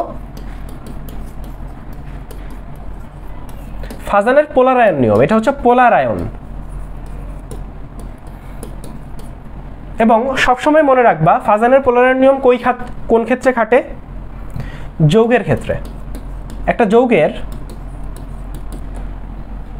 পোলার আয়ন, যদি কোনো যৌগের তোমার কাছে পোলার আয়ন জিজ্ঞেস করে, কার পোলার আয়ন বেশি কার পোলার আয়ন কম, যদি সমযোজী বৈশিষ্ট্য জিজ্ঞেস করে, কার সমযোজী বৈশিষ্ট্য বেশি কার সমযোজী বৈশিষ্ট্য কম, প্লাস গলনাঙ্ক, প্লাস আরেকটা মজার জিনিস দেখো দ্রবণীয়তা। এই দ্রবণীয়তা যদি তুমি এখান থেকে শিখে যাও, তোমার গুণগত রসায়নে এটা কাজে লাগবে। কার দ্রবণীয়তা বেশি কার দ্রবণীয়তা কম তুমি এই নিয়ম থেকেও অনেকাংশে বাইর করতে পারবা। তাহলে দ্রবণীয়তা, এই জিনিসগুলো জানলে তুমি এখানে কোনো যৌগের পোলার আয়ন, কোনো যৌগের পোলার আয়ন, সমযোজী বৈশিষ্ট্য, গলনাঙ্ক, দ্রবণীয়তা, এই বৈশিষ্ট্যগুলো তোমাকে যদি জানতে চাই তাহলে কিন্তু তুমি ফাজানের এই নিয়মটা অ্যাপ্লাই করতে পারবা। তবে একটা জিনিস মনে রাখবা, এই নিয়ম অনুযায়ী পোলার আয়ন বেশি হলে সমযোজী বৈশিষ্ট্য বেশি হয় এবং গলনাঙ্ক কম হয়, দ্রবণীয়তা কম হয়। সোজা বাংলায় পোলার আয়ন বেশি হলে কিন্তু গলনাঙ্ক কমে যাবে বা দ্রবণীয়তা কমে যাবে, দ্রবণীয়তা কমে যাবে। ফাজানের নীতিটা কি ভাইয়া? ফাজানের নীতি হচ্ছে ক্যাটায়ন ও অ্যানায়নের চার্জ বেশি, ক্যাটায়ন ও অ্যানায়নের চার্জ বেশি। কি বললাম ভাইয়া? ক্যাটায়ন ও অ্যানায়নের চার্জ বেশি। দ্বিতীয়ত হচ্ছে ক্যাটায়ন ছোট অথবা অ্যানায়ন বড়। এই দুইটা নিয়ম দিয়ে তুমি মোটামুটি বাইর করতে পারবা ক্যাটায়ন ছোট বা অ্যানায়ন বড়, ক্যাটায়ন ছোট বা অ্যানায়ন বড়। কি বললাম ভাইয়া? ক্যাটায়ন ও অ্যানায়নের চার্জ বেশি, ক্যাটায়ন ছোট বা অ্যানায়ন বড়। ক্যাটায়ন ও অ্যানায়নের চার্জ বেশি, ক্যাটায়ন ছোট বা অ্যানায়ন বড়। ধরো আমরা দিলাম এভাবে sodium chloride, magnesium chloride, aluminium trichloride. তুমি আমাকে বলো তো একটু, এখানে তুমি খেয়াল করো ক্যাটায়ন সবগুলা অ্যানায়ন সবগুলা সেম, সবগুলা ক্লোরিন, ফলে আমাদের দেখতে হবে ক্যাটায়ন। সোডিয়াম আছে প্লাস, ম্যাগনেসিয়াম সবগুলা ক্লোরিন, ফলে ক্লোরিনটা বাদ, ম্যাগনেসিয়াম 2 প্লাস, অ্যালুমিনিয়াম 3 প্লাস। কি বলছি আমরা? ক্যাটায়ন ও অ্যানায়নের চার্জ বেশি, এখানে ক্যাটায়নের চার্জ বেশি কার? অ্যালুমিনিয়াম 3 প্লাসের, অ্যালুমিনিয়াম 3 প্লাসের, ফলে অ্যালুমিনিয়াম ট্রাইক্লোরাইড পোলার আয়ন বেশি, সমযোজী বৈশিষ্ট্য বেশি, গলনাঙ্ক কম, দ্রবণীয়তা কম। কি বললাম? এই তিনটা যৌগ তোমাকে দিল, তার ভিতর বলল যে কার পোলার আয়ন বেশি, তুমি বলবে অ্যালুমিনিয়াম ক্লোরাইড। তোমাকে বললো কার সমযোজী বৈশিষ্ট্য কম, তুমি বলবা সোডিয়াম ক্লোরাইড। কার গলনাঙ্ক বেশি, তুমি বলবা সোডিয়াম ক্লোরাইড। কার দ্রবণীয়তা কম, তুমি বলবে অ্যালুমিনিয়াম ট্রাইক্লোরাইড। এই জিনিসগুলো প্র্যাকটিস করতে হবে, আদারওয়াইজ উল্টায় যাবে, প্রচণ্ড রকম উল্টায় যাবে। কি বললাম? এই জিনিসগুলো ভাইয়া তোমাকে প্রচুর প্র্যাকটিস করতে হবে, ঠিক আছে? তাহলে এইভাবে তুমি বের করতে পারবে। আচ্ছা বলো তো আমাকে,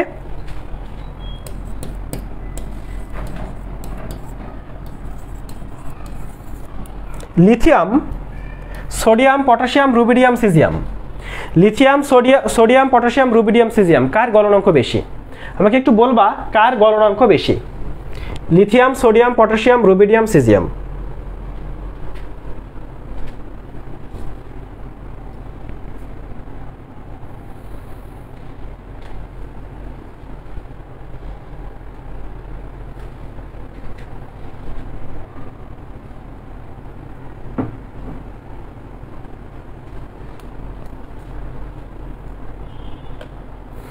আচ্ছা, ফারহিন নাওয়ার, নাহিদা, স্বস্তিক ঘোষ, ওকে, বৃষ্টি ইসলাম,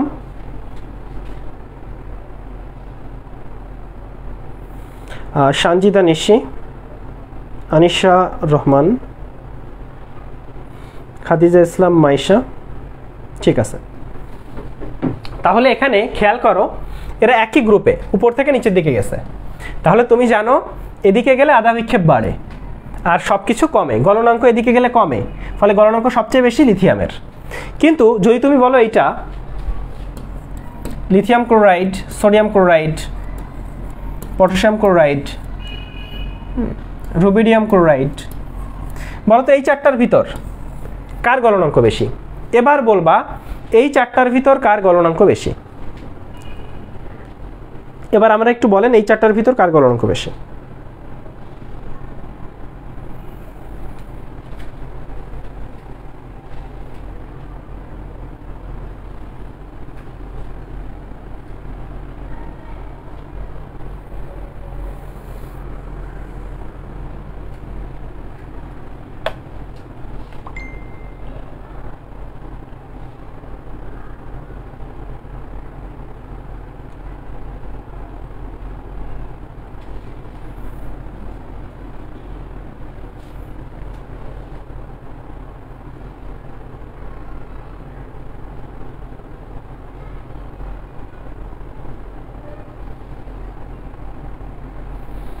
হ্যাঁ, এই চারটার ভিতর হচ্ছে রুবিডিয়াম ক্লোরাইডের গলনাঙ্ক বেশি। কারণ দেখেন যখন এখানে মৌল ছিল, এখানে আপনি মৌলের পর্যায়বৃত্ত ধর্ম যেটা আধা বিক্ষেপ নিয়ম অ্যাপ্লাই করছেন, কিন্তু এখানে যৌগ আছে, যৌগের ক্ষেত্রে আপনি ফাজানের নিয়ম অ্যাপ্লাই করবেন। এখানে সবগুলো ক্লোরিন, খেয়াল করেন লিথিয়াম, সোডিয়াম, পটাশিয়াম, রুবিডিয়াম।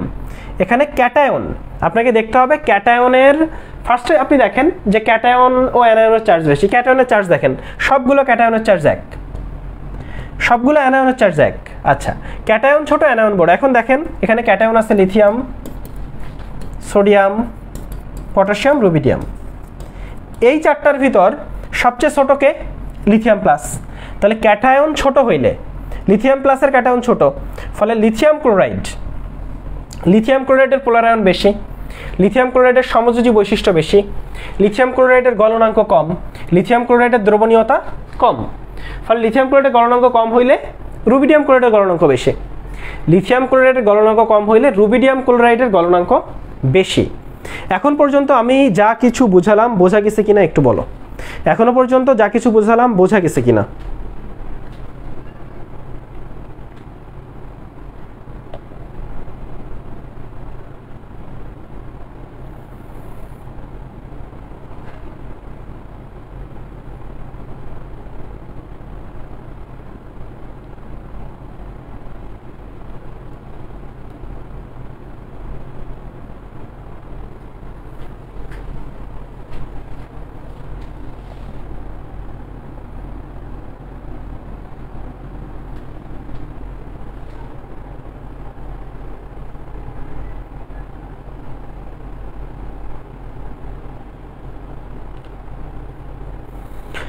আচ্ছা বোঝা গেছে, ঠিক আছে।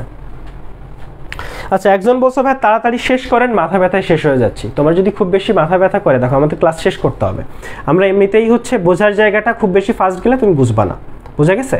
ফলে কারো যদি মাথা ব্যথা করে, এখানে এখনও 350 জন স্টুডেন্ট ক্লাস করতেছে, ফলে তোমার মাথা ব্যথা করতেছে, তুমি এখন একটু রেস্ট নাও, ক্লাস শেষ হলে তুমি রেকর্ড দেখে নিও। কিন্তু তুমি তোমার মাথা ব্যথা করতেছে বলে তুমি আমাকে 350 জনের জন্য ক্লাস শেষ করে দিতে বলতেছো, এটা কি ফেয়ার? তুমি বলো এটা কি ঠিক এই ধরনের কথাবার্তা বলা? মানে নিজের জন্য আমি মানে এই যে আমরা প্রচণ্ড রকম আত্মকেন্দ্রিক, এই জায়গা থেকে সরে আসতে হবে। এখানে তোমাকে বুঝতে হবে যে আমার মাথা ব্যথা করতেছে, আমি চলে যাই। আমাকে তো বারবার কমেন্ট করার দরকার নেই যে আমার মাথা ব্যথা করতেছে ভাই আপনি ক্লাস শেষ করেন। এটা কোন ধরনের কথা বলো তো আমাকে? আচ্ছা তাহলে ফাজানের নিয়ম আমার মনে হয় আমি বুঝাইতে পারছি। নেক্সট দিন আমরা প্র্যাকটিস করাবো, ইনশাআল্লাহ ক্লিয়ার হয়ে যাবে, ঠিক আছে? আচ্ছা এখন দেখো ফাজানের নিয়ম, ফাজানের পোলার আয়নের নিয়ম দেখো, এটা আমি অলরেডি তোমাকে বোঝাইছি যে sodium chloride, magnesium chloride, aluminium trichloride. অ্যালুমিনিয়ামের চার্জ সবচেয়ে বেশি, অ্যালুমিনিয়ামের চার্জ সবচেয়ে বেশি, যার তার কি বলা যায় পোলার আয়ন বেশি, সমযোজী বৈশিষ্ট্য বেশি, গলনাঙ্ক কম। দেখো অ্যালুমিনিয়াম ট্রাইক্লোরাইডের গলনাঙ্ক কম। তারপর চলে আসো এখানে FeCl2 FeCl3 আছে, তুমি জানো, দেখো FeCl2 FeCl3, দেখো এখানে Fe2+, এখানে F3+, তাহলে এটা চার্জ বেশি, যার চার্জ বেশি তার গলনাঙ্ক কম। দেখো FeCl3 এর গলনাঙ্ক হচ্ছে কত? 306, আর যার চার্জ কম FeCl2 এর গলনাঙ্ক হচ্ছে 670। যার চার্জ বেশি তার গলনাঙ্ক কম ক্যাটায়নের ক্ষেত্রে, অ্যানায়নের ক্ষেত্রে কিন্তু আবার ওইটা না। আচ্ছা তারপর এখানে একটু খেয়াল করো ভাইয়া, এখানে দেখো তোমার এই যে barium dichloride, strontium chloride, calcium chloride, magnesium chloride, beryllium chloride, প্রত্যেকটা জিনিস আমরা যা কিছু বুঝাইছি ঠিক এই রুলটা ফলো করে, ঠিক এই রুলটা ফলো করে। কোনো কিছু না বুঝলে বইলো, আমি আগামী দিন এইগুলো বুঝাই দিব, ঠিক আছে?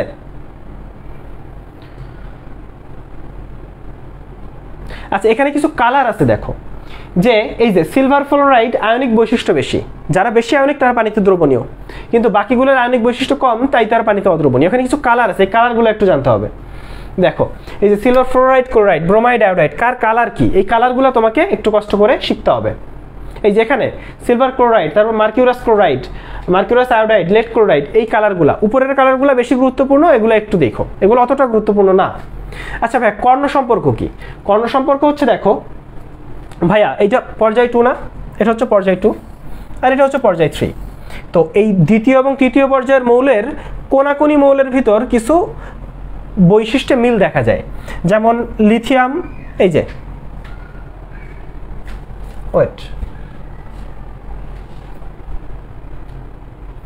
যেমন দেখো এখানে ওখান থেকে মিলানো যাচ্ছে না, তাই এখান থেকে মিলাই দিচ্ছি, তুমি এখান থেকে মিলাই পড়ো। Lithium magnesium, beryllium aluminium, boron silicon, ঠিক এরকম। এই যে লিথিয়াম ম্যাগনেসিয়াম, তারপর বেরিলিয়াম অ্যালুমিনিয়াম, বোরন সিলিকন, এর এই যে বৈশিষ্ট্য, কার্বন ফসফরাস, এদের ভিতর বেশ মিল পাওয়া যায়। এই মিলগুলা পাওয়া যায় জন্যই এদের ভিতর কর্ণ সম্পর্ক দেখা যায়। এবং কি কি মিল পাওয়া যায় এগুলো একটু এখান থেকে দেখবা, কি কি মিল পাওয়া যায়। আচ্ছা আমাদের পড়া কিন্তু আসলে শেষ, কারণ এখানে খেয়াল করো বিভিন্ন ধরনের বন্ধন আছে। এখানে বন্ডিং, এখানে আসলে বন্ড তৈরি হয়, আয়নিক বন্ধন, সমযোজী বন্ধন এবং ধাতব বন্ধনে ডিরেক্ট বন্ড তৈরি হয়, দুইজন একজনের সাথে মিলে যায়, ঠিক আছে? দুইজন একজনের সাথে মিলে বন্ড তৈরি হয়। আর নন বন্ডিং এর ক্ষেত্রে দেখা যায় যে তাদের দূরত্ব অনেক বেশি থাকে, তারা বন্ড তৈরি করে না। তাহলে নন বন্ডিং কিছু আকর্ষণ আছে, বন্ডিং কিছু আছে। বন্ডিং হচ্ছে আয়নিক, সমযোজী এবং ধাতব, যেহেতু বন্ড তৈরি হয় ফলে এখানে শক্তির মাত্রা হয় অনেক বেশি। আর নন বন্ডিং এর ক্ষেত্রে শক্তি কিন্তু অনেক কম হয়। এবং নন বন্ডিং যেগুলো আছে সেগুলো এইগুলো আমি তোমাকে বুঝাইছি, তাই না? যে দেখো ডাইপোল আবিষ্ট ডাইপোল কোন যৌগের ক্ষেত্রে হইতে পারে, লন্ডন বল বা বিস্তারণ বল, আবিষ্ট dipole, ion আবিষ্ট dipole, dipole dipole, hydrogen বন্ধন। আচ্ছা হাইড্রোজেন বন্ধন ভাই জিনিসটা কি? হাইড্রোজেন বন্ধন হচ্ছে হাইড্রোজেনের সাথে যদি ফন থাকে, হাইড্রোজেনের সাথে যদি ফন থাকে তাহলে সেখানে হাইড্রোজেন বন্ধন পাবো। মানে কি? হাইড্রোজেনের সাথে যদি ফ্লোরিন থাকে, হাইড্রোজেনের সাথে যদি অক্সিজেন থাকে, হাইড্রোজেনের সাথে যদি নাইট্রোজেন যুক্ত থাকে, হাইড্রোজেনের সাথে এই তিনটা মৌল যুক্ত থাকলে তাহলে যেমন এখানে পানি হইতে পারে, হ্যাঁ, হাইড্রোজেন, নাইট্রোজেন, অ্যামোনিয়া হইতে পারে। এই যৌগগুলোতে আসলে হাইড্রোজেন বন্ধন আছে। তাহলে এই যে হাইড্রোজেনের সাথে ফ্লোরিন থাকলে সেইটা সবচেয়ে শক্তিশালী হাইড্রোজেন বন্ধন তৈরি করে। হাইড্রোজেনের সাথে অক্সিজেন থাকলে আরেকটু দুর্বল হাইড্রোজেন বন্ধন, এবং হাইড্রোজেনের সাথে নাইট্রোজেন থাকলে আরেকটু দুর্বল। তাহলে হাইড্রোজেনের সাথে ফন থাকলে, ফ্লোরিন, অক্সিজেন বা নাইট্রোজেন থাকলে সেখানে হাইড্রোজেন বন্ধন গঠিত হয়, সেখানে হাইড্রোজেন বন্ধন গঠিত হয়। এইটা একটু মনে রাখতে হবে তোমাকে। তারপর চলে আসো, তাহলে এই যে চার্ট, এই চার্ট থেকে তুমি কি শিখবা? এই চার্ট থেকে এই শক্তিগুলা শিখবা কোথায়, এবং আমাকে একটু বলো তো যে এর ভিতর সবচেয়ে দুর্বল বল কোনটা? সবচেয়ে দুর্বল বল হচ্ছে লন্ডন বল। খেয়াল করো, 1 থেকে শুরু, একেবারে লোয়েস্ট 1-এ চলে গেছে, এটা তো 2-এ আসছে বা 3-এ আসছে, 1 পর্যন্ত যাইতে পারে হচ্ছে লন্ডন বল বা বিস্তারণ বল। এই জন্য লন্ডন বল বা বিস্তারণ বল হচ্ছে সবচেয়ে দুর্বল বল। কি বললাম ভাইয়া? লন্ডন বল বা বিস্তারণ বল হচ্ছে সবচেয়ে দুর্বল বল। কি বললাম ভাইয়া? লন্ডন বল বা বিস্তারণ বল হচ্ছে সবচেয়ে দুর্বল বল। ওকে, এখন এখানে ডাইপোল 2 রকম আছে, স্থায়ী ডাইপোল আর অস্থায়ী ডাইপোল। স্থায়ী ডাইপোল আর 3টা অণু আছে, এই 3টা অণুর নাম তোমাকে মনে রাখতে হবে। এই 3টা অণু হচ্ছে স্থায়ী ডাইপোলার অণু। চলে আসো, এই তথ্যটাই বলা আছে লন্ডন বল হচ্ছে সবচেয়ে দুর্বল বল। এই প্রশ্নটা পরীক্ষায় প্রায় আসে, সেটা হচ্ছে লন্ডন বল কোন বলটি সবচেয়ে দুর্বল, সেটা হচ্ছে লন্ডন বল। হাইড্রোজেন বন্ধনের ক্ষেত্রে দেখো ওই জিনিসটাই বলছে, দেখো হাইড্রোজেনের সাথে নাইট্রোজেন, অক্সিজেন বা ফ্লোরিন থাকলে সেখানে হাইড্রোজেন বন্ধন তৈরি হয়, এবং এই হাইড্রোজেন বন্ধনের শক্তিক্রমটা দেখো, এই শক্তিক্রমটাই আমি তোমাকে লেখাই দিচ্ছি। আচ্ছা, হাইড্রোজেন বন্ধন 2 রকম আছে, একটা হচ্ছে অন্ত আণবিক আর একটা হলো আন্ত আণবিক। ভাইয়া অন্ত আণবিক কি জিনিস? একই অণুর ভিতর। অন্ত আণবিকটা হচ্ছে একই অণুর ভিতর, যেমন স্যালিসাইলিক অ্যাসিডের ভিতরই হাইড্রোজেন বন্ধনটা তৈরি হয়। কিন্তু আন্ত আণবিক কি? 2টা অণুর ভিতর, যেমন পানির 2টা অণু, হ্যাঁ, এইচএফ এর 2টা অণু, মানে 2টা অণুর ভিতর যেটা হয় সেটা হচ্ছে আন্ত আণবিক। উদাহরণগুলো দেখবা। আর অন্ত আণবিকটা হচ্ছে একই যৌগের অণুগুলার ভিতর, মানে একই যৌগের যে পরমাণুগুলো আছে তাদের ভিতর যে হাইড্রোজেন বন্ধনটা তৈরি হয় সেটা হচ্ছে আন্ত আণবিক। অন্ত আণবিক একই অন্ত মানে হচ্ছে একটার ভিতরে, আর আন্ত মানে 2টার মাঝে। ওকে, তাহলে ওখান থেকে জাস্ট উদাহরণগুলো দেখবা।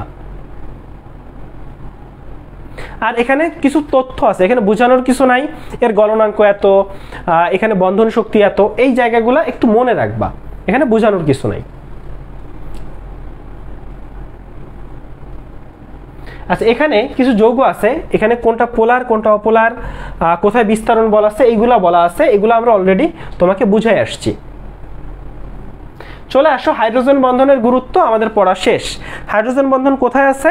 পানিতে, তোমরা জানো। এবং আমাদের দেহের 70% পানি, ফলে আমাদের দেহের স্টিল সব জায়গায়, হাত পা মাথা চুল কান সব জায়গায় হাইড্রোজেন বন্ধন আছে।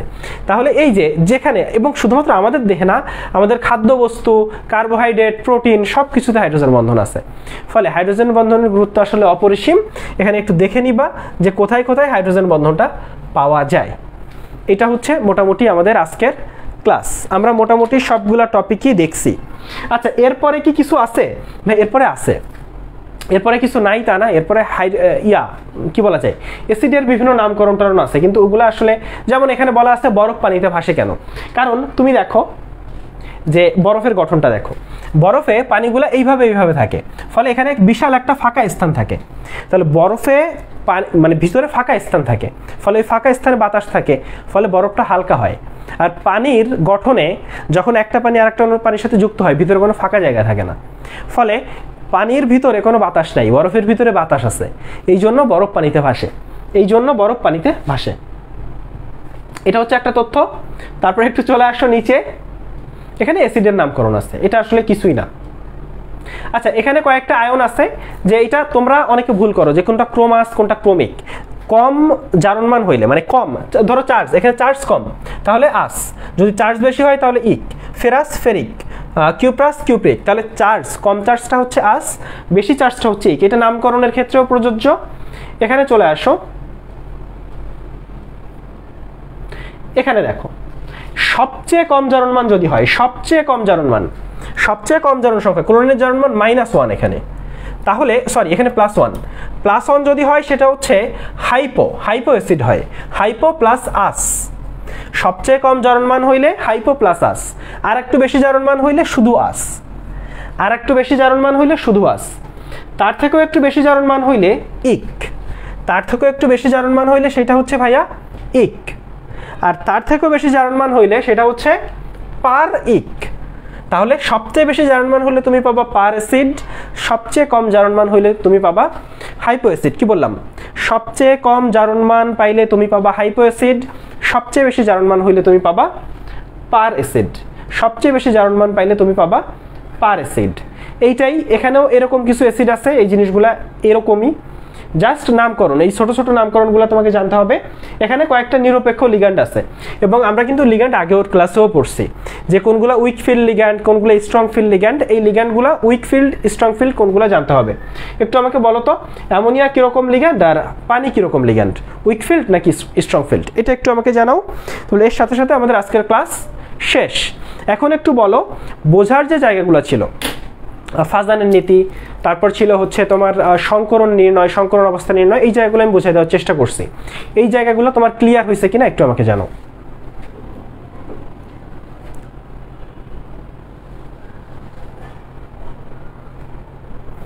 আচ্ছা, আরেকটা ব্যাপার, আজকে যেহেতু আমাদের ক্লাস হচ্ছে, আজকে যে ক্লাসটা হলো এটার এক্সাম হবে আগামীকাল, আগামীকাল সন্ধ্যা 6টায়।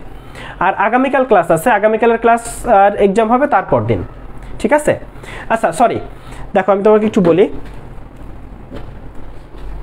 আজকের যে ক্লাস,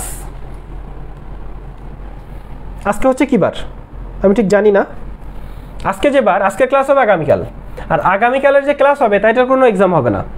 শনিবার হবে হচ্ছে উইকলি। উইকলি কি ভাইয়া? শনিবার হবে উইকলি, উইকলিতে হবে 100 মার্ক এবং এই পুরো অধ্যায়ের উপর এক্সাম। এবং সবসময় তোমরা বড় এক্সামগুলোতে ভালো করার চেষ্টা করবা, কারণ তোমাদের একটা সমস্যা হচ্ছে তোমরা সবসময় মানে ছোট এক্সামগুলোতে ভালো করো, কিন্তু অনেকেরই আছে বড় এক্সামগুলোতে ভালো করতে পারি না। তুমি যদি বড় এক্সামে ভালো করতে না পারো তাহলে কিন্তু সমস্যা।